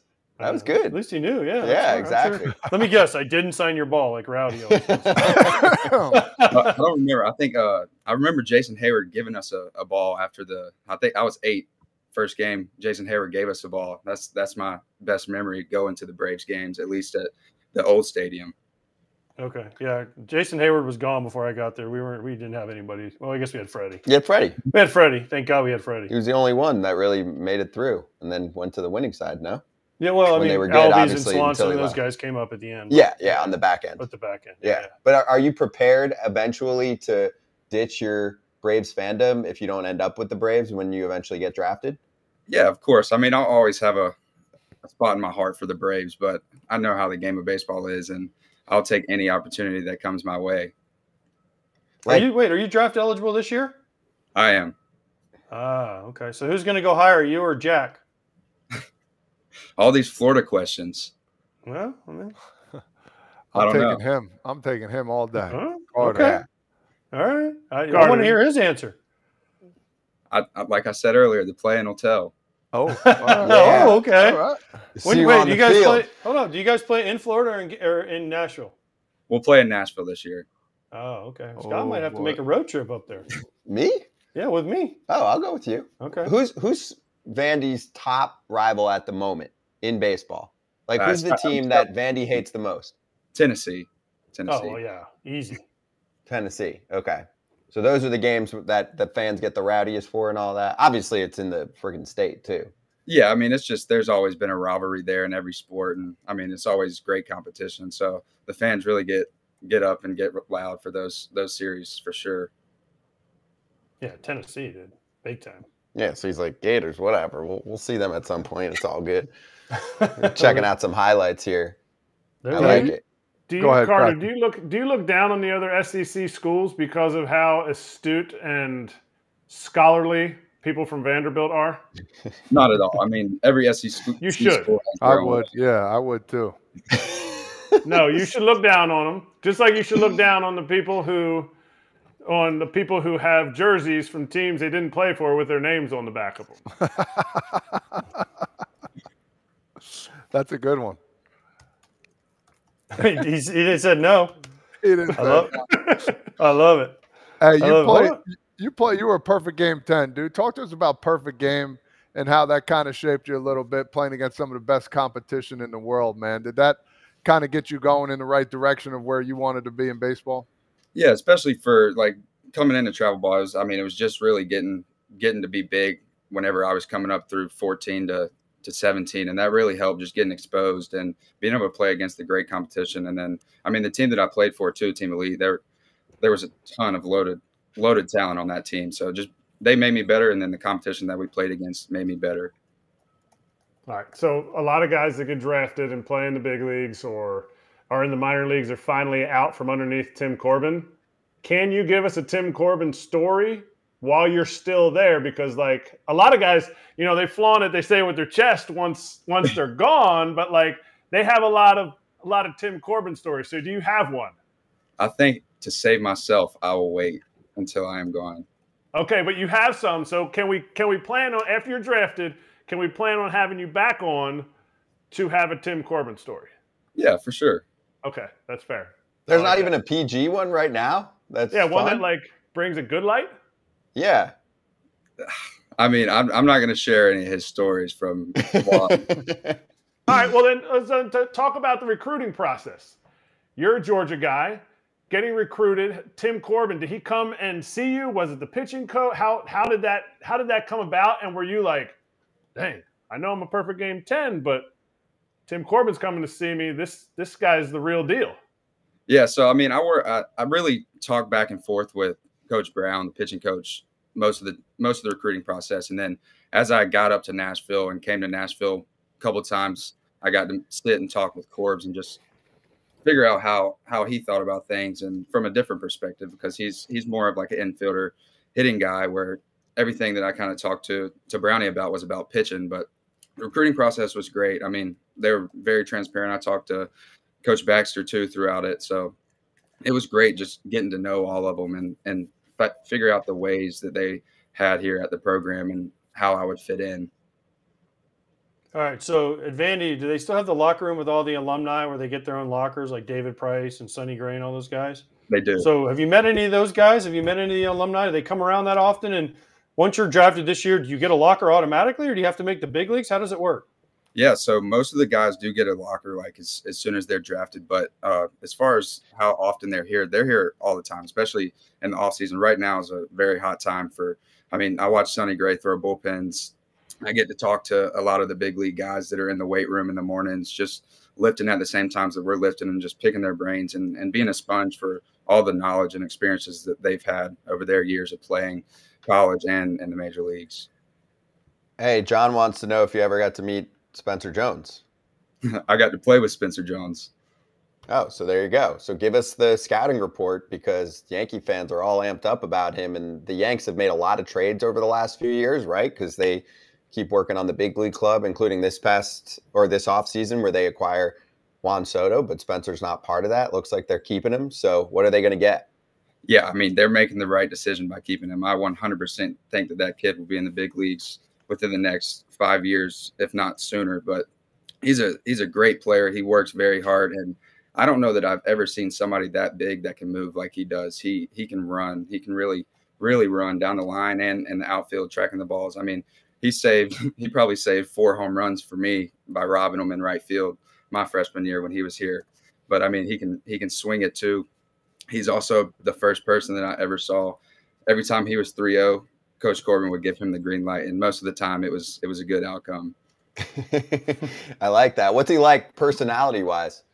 He's the nicest human you will ever meet. I mean, he's very laid back, and he's usually down to do anything. He would always hang out with the guys. He liked to set stuff up. Like he's a good leader inside the clubhouse, but outside the clubhouse, he's a great human being as well. Hey, what do you do? What do you guys do in Nashville for fun? What's the thing you guys do the most when you're in Nashville? Besides, and keep it PG, besides Broadway. Well, Broadway has a lot of attractions other than bars. You can go down there and see a lot of the cool stuff. I mean, the Country Music Hall of Fame's down there. But my favorite thing that I didn't really get to experience when I was in Georgia is the Preds games are really fun. I never really watched hockey, but going and just watching hockey and trying to learn more about it. But it's really fun when they just get in fights and you get to watch that and the fans get all rowdy about it. Hey, do you get free tickets? Do you buy them? Not free. Okay, I was gonna say recruiting violation. I'm calling the NCAA right now. You tried catching me, you didn't. NIL, nothing matters anymore. Oh, that's true. There's no rules. That's right. It doesn't matter. Carter, I have a couple fan questions / comments. So Champa Bay said, "Is that annoying Vandy whistler dude still there at every game?" You'll have to fill me in. Is there a dude that just whistles his ass off? Yeah, there's a guy that whistles. There's actually 2 of them, but there's one that's, I mean, you've probably seen videos of people going up to him trying to get in fights with him because he's whistling and making everybody else mad. But I mean, when you're on the field, you hear it, but you can get used to it and kind of tune it out. It's like a white noise eventually. Just hear the whistling. And then you also had a comment here from William saying it's almost impossible to get Vandy tickets. Is that true? Is it the hottest ticket, and is it difficult for people to go to a Vandy baseball game?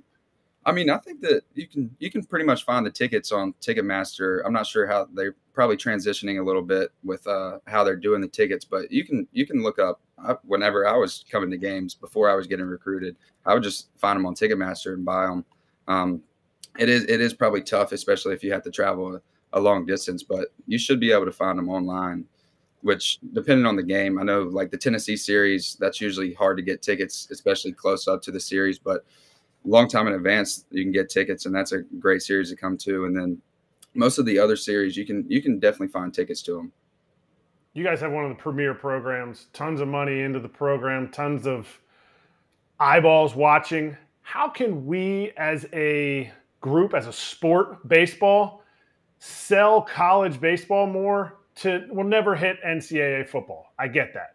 How can we get it to the younger fan base where it's like, hey, we got to be able to sell Vandy playing Tennessee. It's a huge rivalry that we're not seeing. And, I think we need this for baseball. So how can we get that done? Or what would be some good ideas that you would see since you're in it right now? You're in that rivalry. You're in the SEC. Yeah, I mean, the attractions that come along with the games, like the little extra things that the fans get to be involved in is definitely key.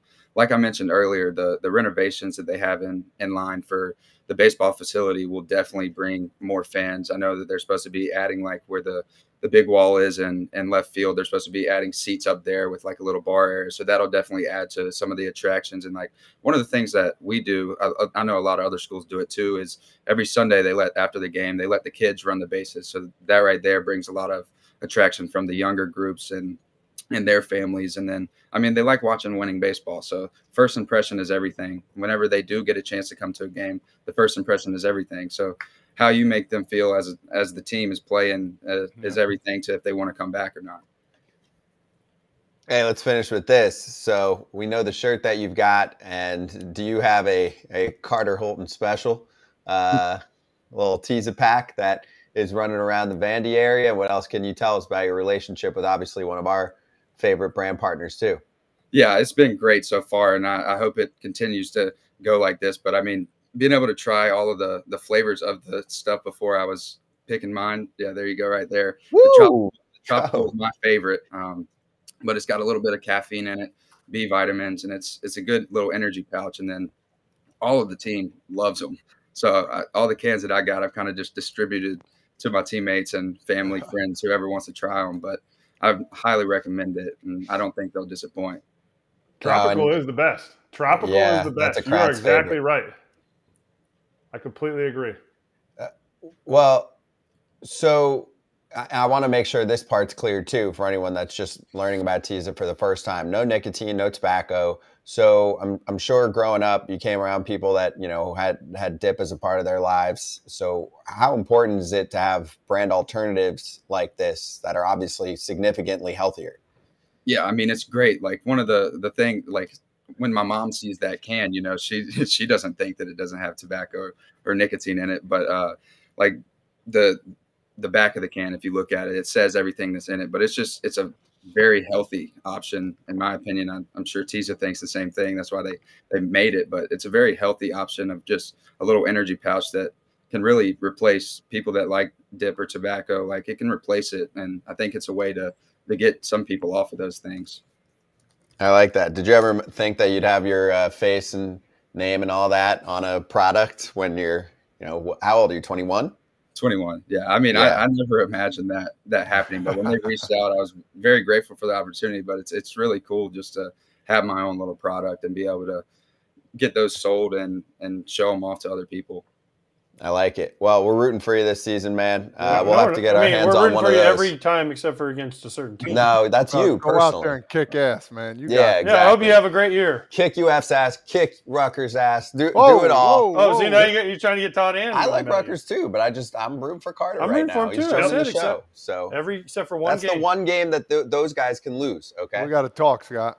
Yeah, we will. I'm not coming back up for a while. It's too cold for me. But Carter, thanks for joining us, man. Appreciate it. Good luck this season. We'll be watching, all right? Thank you, guys. Really appreciate it. Thank you.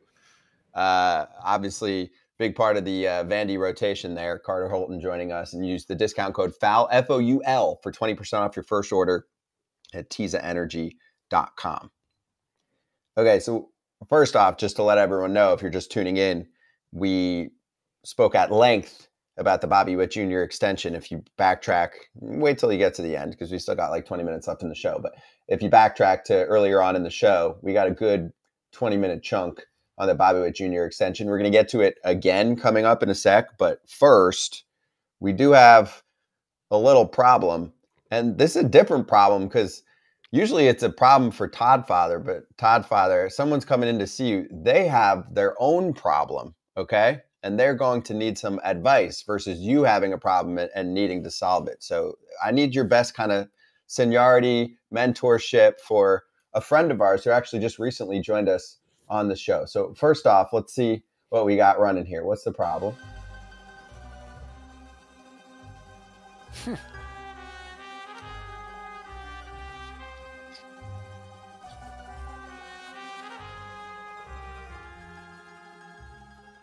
All right, so why don't we run the quote for you from the manager of the New York Yankees, Aaron Boone, who was recently on the show, giving us the lowdown on what the Soto Judge 2-3 pop in the lineup's going to look like. The problem is you got to make contact with that baseball, which might be a little tougher on one of those days when Corbin Burnes is lining up for the Baltimore Orioles. He said that could be a bit of a problem, which, you know, kind of plays exactly to what we do here on FT. So Boone's sitting in your office. What are you doing about it? And remember, it's still the offseason. You can still do things to add to your roster.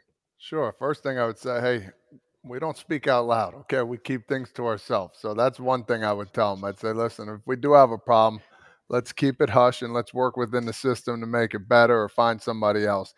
But yeah, it's a problem for sure. It's the Orioles are getting better. They've gotten a lot better with that acquisition of Corbin Burnes, and at least he's honest about it because I said it last week. I'll say it again. You know, Garrett Cole and Corbin Burnes, they might be battling out for a Cy Young now. I mean, he's that good. So, and the other thing, we don't know how Carlos Rodon is going to be this year. It's that unknown. So there's Nestor Cortez is another one. Both were injured kind of, and they're making their way on their comeback trail. What we've heard is they're having a good offseason, whatever that means.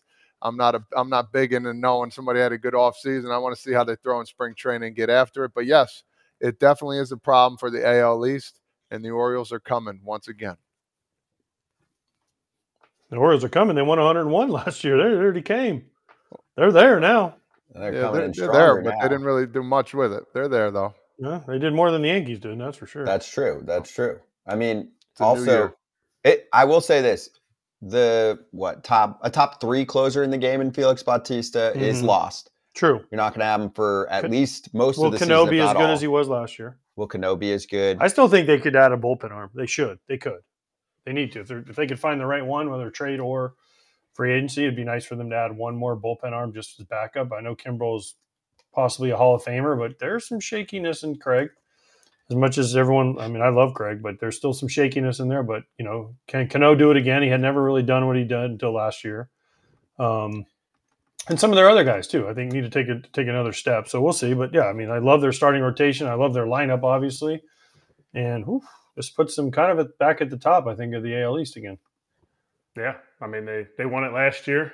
Didn't they kind of add a bullpen arm in signing Corbin Burnes? You know, you establish somebody that's going to throw 200 innings. We talk about 200 innings like it is the unreachable plateau, and you bring in a guy that does this instead of bringing in a starter that they were going to pay for, 1 year, $7 to $9 million deal.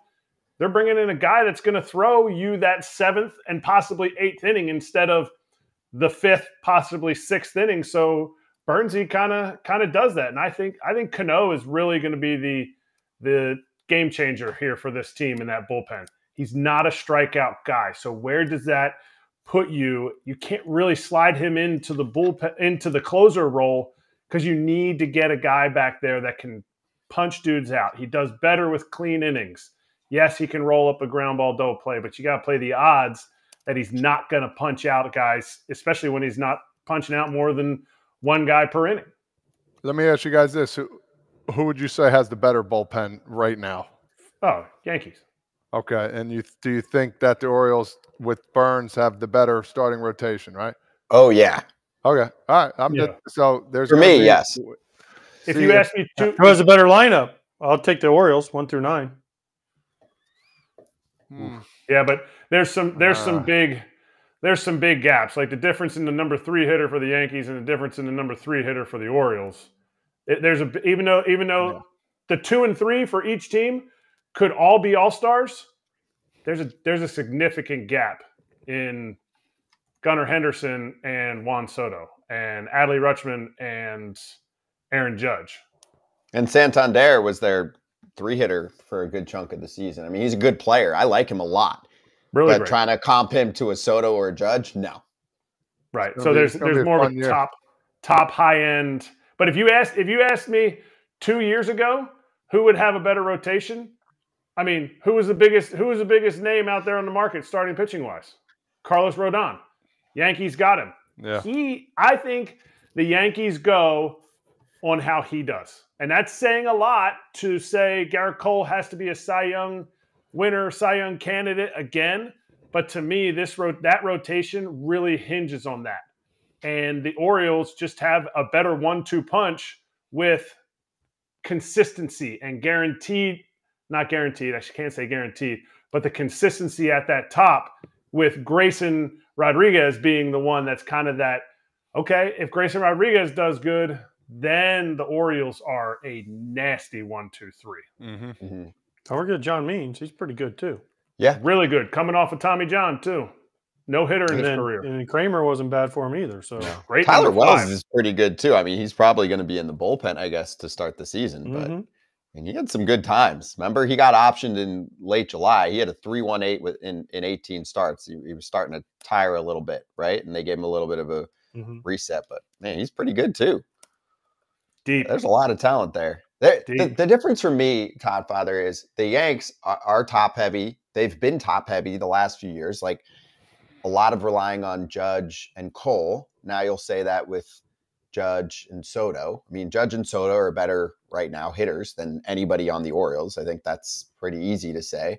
But the Orioles have so much depth. Like even if, half of these young dudes don't end up being stars, there's so many of them. That's why they had to make trades. Like they have a logjam. I mean, DL Hall was just on the show with us. He's talking about Joey Ortiz, who is capable of being a starting player in Major League Baseball. I mean, he doesn't have a spot at all. And he's 25 years old. It's not like he's 21. It's like, oh, we can let him marinate in the minor leagues for a little bit. Yeah, no. He's ready.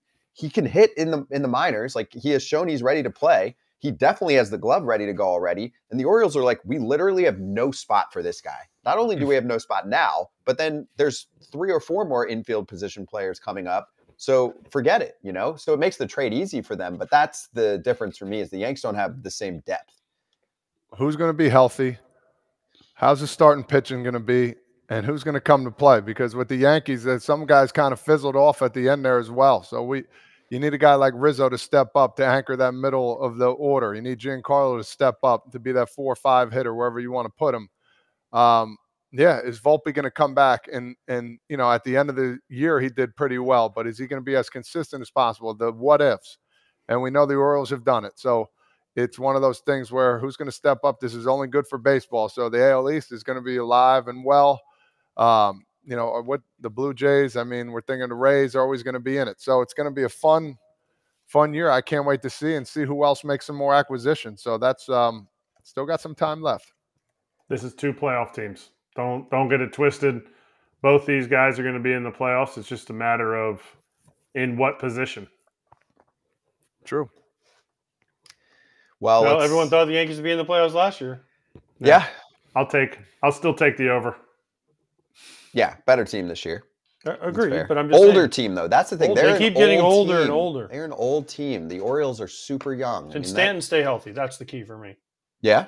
If he can stay healthy, him and Rodon, those are the 2. Yep. Rizzo's the key for me. I like that.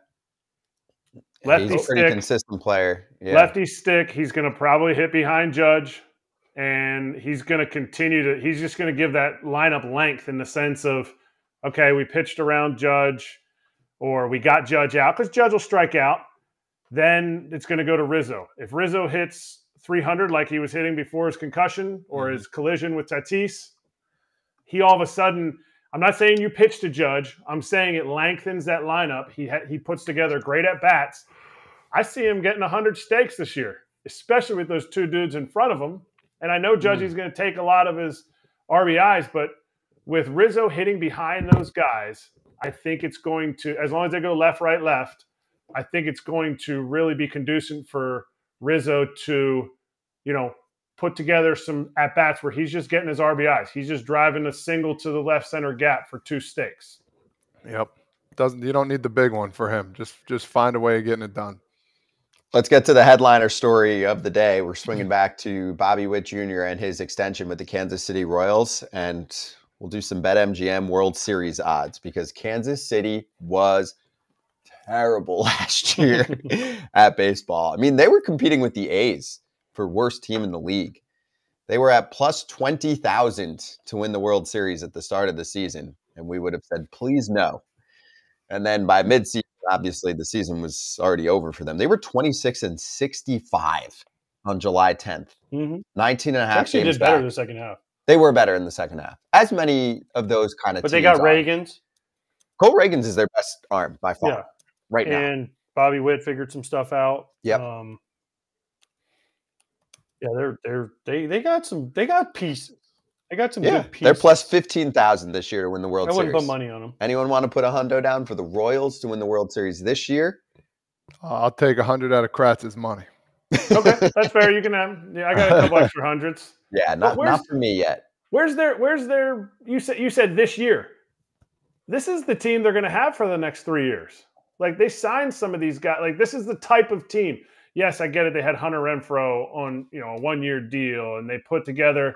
But what is in their minor league system to come up and be like, okay, this is it's a weird, like the Orioles are building around their youth.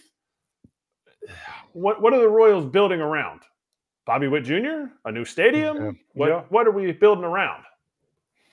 Yeah, there's some nice young players. We like MJ Melendez, I think. And he's a piece. A piece. Yeah. Michael Massey has shown some flashes. Michael Garcia, they like. Yeah, he's a platoon. Michael Garcia, they think there's some potential there. He showed some flashes last year. I mean, Vinny Pasquantino is. Yeah, I love Vinny P. I like that bat. It's one of those things like they have Bobby Witt Jr. from the system. They got some. I think they have some other kids coming. They got some pitching coming. From what I remember when we talked to JJ Piccolo, he said I thought they said they had some pitchers coming, but that's why. I mean, you go out and you get a Walker, you go out and you get a Seth Lugo, right? To pair with some other guys, teach some of these young guys the way. I mean, Kratz, you were there in 14 and 15. They went out and got James Shields, right? He was kind of the missing piece to those young guys that they had with Wade Davis and some of those other guys, Holland, and some of the guys they had. So I mean, it's just about mixing and matching. But I like what listen. At least we can say this about the Royals, and we haven't been able to say in about 10 years. They're trying. Yes. Right. Yep. So at least they're trying. I'll give that then over some other teams. They're trying. They're much better roster than last year. 100%. My God, Way they could better not roster. pitch for shit last year. And it was so frustrating to watch Royals games. I talked to one of the guys that works with the team. He's not a coach. He works with the team, and he said they had no veterans. They had no veterans in that clubhouse besides Salvi that could teach these guys what to do. And that is a huge, huge role in a team. And I think they addressed that. I think they addressed that and some with the guys that they brought in. So if they have those young guys that are going to step in, MJ Melendez, those guys, maybe this is the chance. Maybe I'll put down $1 to win 150. It's not a bad move. Hey, you want to say there's some sneaky playoffness to it? That's the real place to look at. Look at the division, okay? Yeah.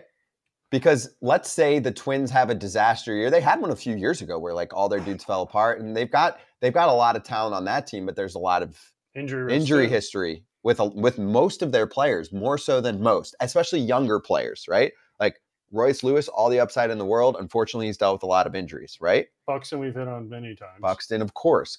Correa, he'll be the first person to tell you that. Kepler, yeah. There's a bunch. Kirilloff, a bunch of those guys. We'll hop into them. Let me just give you the info here on Bet MGM, and let's hop into the Twins because they just made a signing. So place your first Bet MGM sportsbook wager through the app of at least $5. You'll receive $158 instantly in additional winnings, regardless of your wager's outcome. You do that when you download the app. For the first time, you sign up and deposit at least $5 into your newly created account. Place a wager in the amount of at least $5 at standard odds price. And then once you place that bet, you'll receive $158 in bonus bets, regardless of the outcome of your wager. Gambling problem or concern? Call 1-800-GAMBLING. All right, so let's spend a few minutes on the signings that we didn't get to. And let's start with the Minnesota Twins. Because did you see what they did this weekend?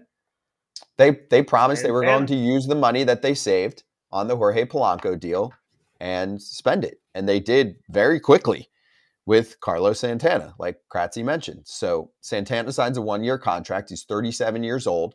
They saved $6.5 million from the Jorge Polanco deal. They spent just about all of it just now on Santana, who we had heard connections with the Brewers at one point earlier this offseason, who obviously signed Rhys Hoskins. But it's 1 year, $5 million. And at this point in his career and knowing how the Twins operate, he's probably going to platoon a lot against left-handed pitching because the on-base percentage for him is still excellent against left-handed pitching. So that's what you'll see from him. You don't want him probably as a full-time everyday guy, although he's been durable. But yeah, my question is where's he going to play though? Because first base and DH over not only Kirilloff, who's the other guy? Well, Kirilloff is who he'll. But they have the other guy too. The other left. I'll get the depth chart up for you. It was Solano last year, but he's and then they put Polanco at first at one point, right? And Polanco's gone. So think they're going to. Didn't Julian place him first? And then he's a second baseman guy. Okay, and then the big donkey that hit the lefty that came up and was hitting some dingers. That's not Kirilloff, the other one. Yeah.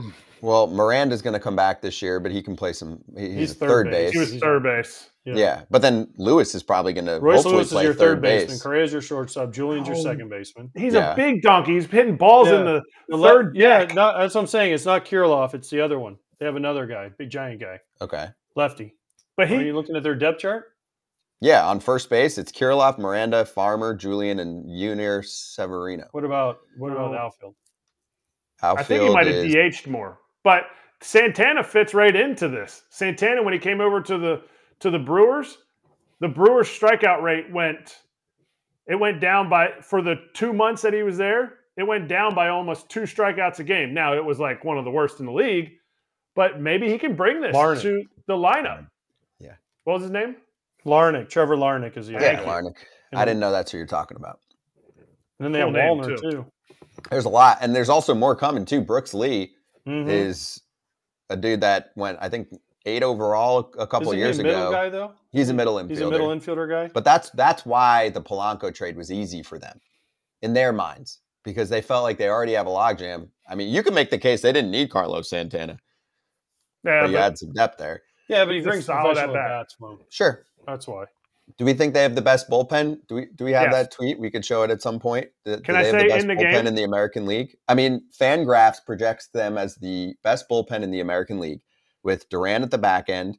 Yeah, Brock Stewart, Griffin Jacks, Justin Topa, who they just acquired from Seattle. There it is. Our friend Aaron Gleeman, who joins the show sometimes. And there's Caleb Thielbar, Kratz's buddy. They just signed Jay Jackson, and that's a major league deal. So you would imagine that he's going to make the team, and there's still more. So I will say this. They got some dudes in that bullpen. They're the heavy favorites to win the division. Of course. They got dudes. Yeah, they got a lot of dudes. Their starters still scare me a little bit, but their bullpen is stacked. Their lineup is stacked, too, if healthy. Funderburk is nasty when he's right. They just strike out too much. Their lineup strikes out too much for me, but it worked last year. But that's where I think the door is open. But their bullpen is so deep, and they bring funk from every angle, and the velocity is it's suffocating.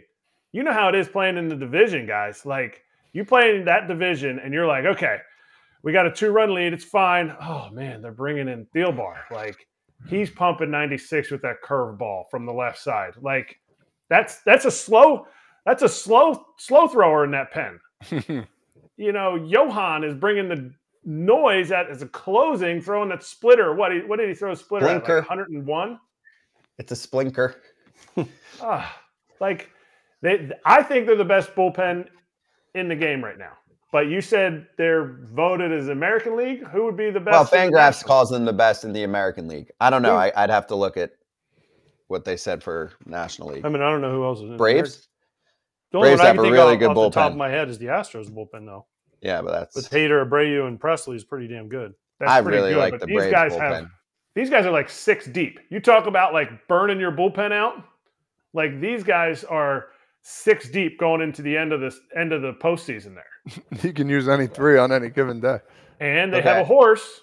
They have a horse in Pablo Lopez, who has that guy. He's the solidifying when everyone else is going to maybe go 5 or 6.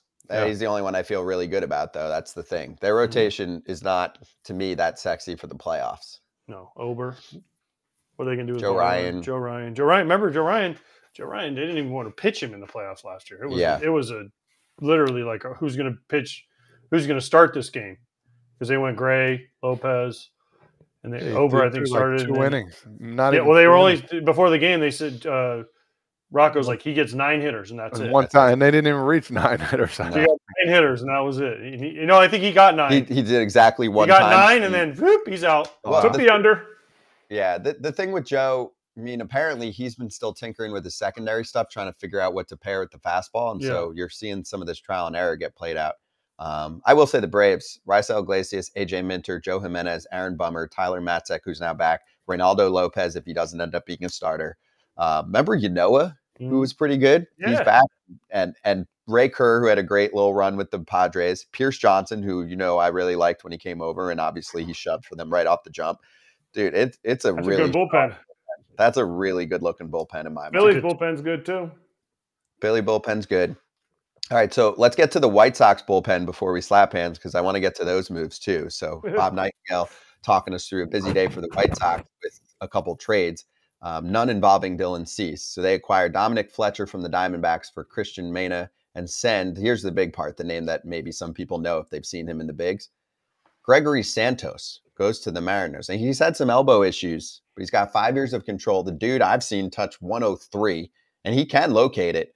And in return, they're getting Prelander, Baroa, Zach DeLoach, and the 69th pick, Giggity, in the draft.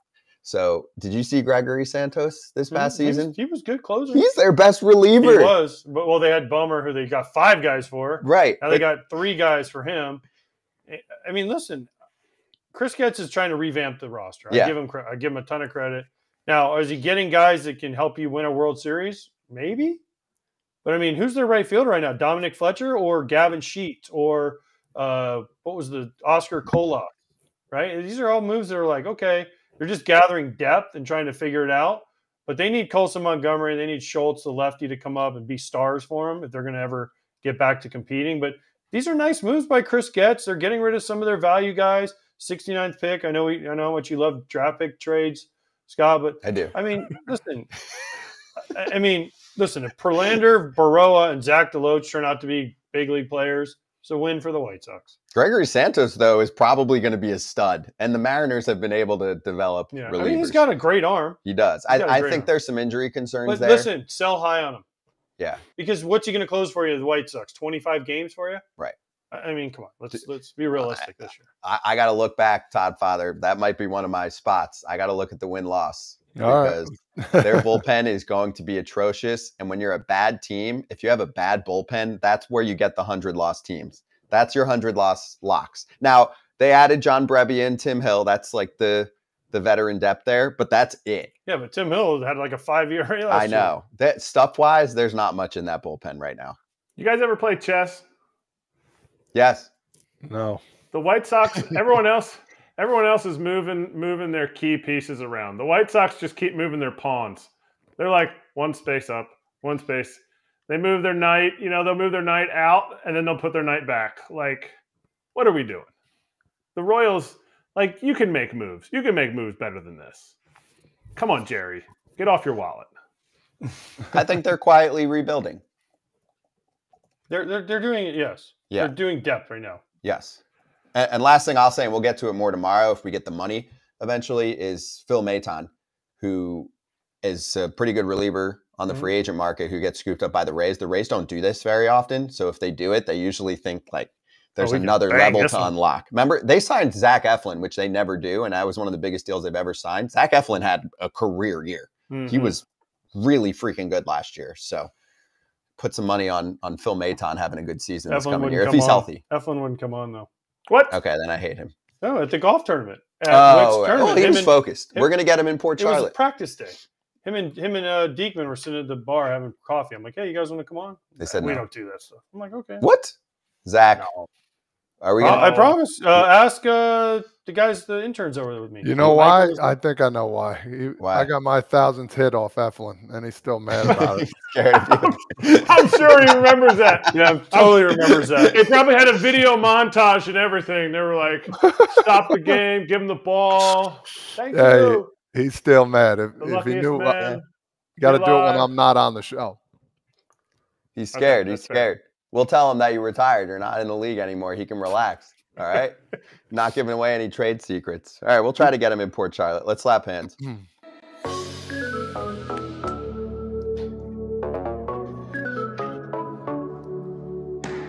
the most random collage of players in that slap hands.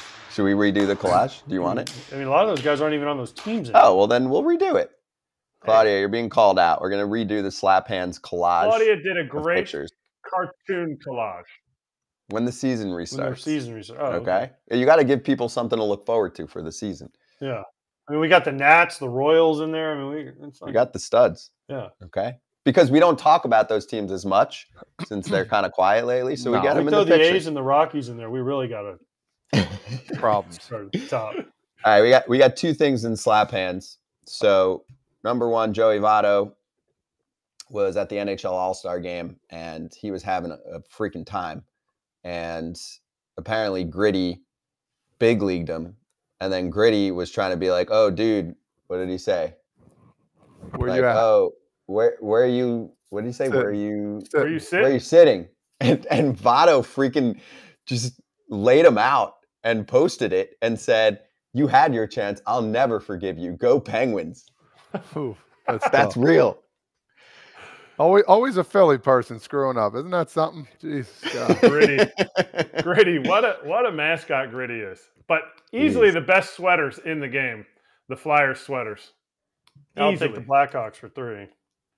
No. Come on. Devils, baby. Todd Father Devils all day. Number 2. Kratz hats is back. Is this a South African hat? No. Jason and Travis Kelce were just talking about it on their... Is that a watermelon head? Backyard baseball. Backyard baseball melon heads. This hat is fire! And I would love to see backyard baseball come back. Put that, John, on your phone. I would agree. Love it. I agree, too. I have a whole story I'll tell you off the air about backyard baseball. I got some inside stuff. And then lastly... what do we grade that? I'm giving that a A- because I love backyard baseball. I don't even know what backyard baseball is, but I'd like yeah. I never played it either. Is that like Sandlot? Well, you guys were playing for real, but the losers who couldn't hit a baseball played backyard baseball. Kratz and me. Yep. All right. Cool. Sorry, we don't have a ton of dingers in the show, but we do what we can. Ken Rosenthal's Fair Territory is up and at him, so check it out.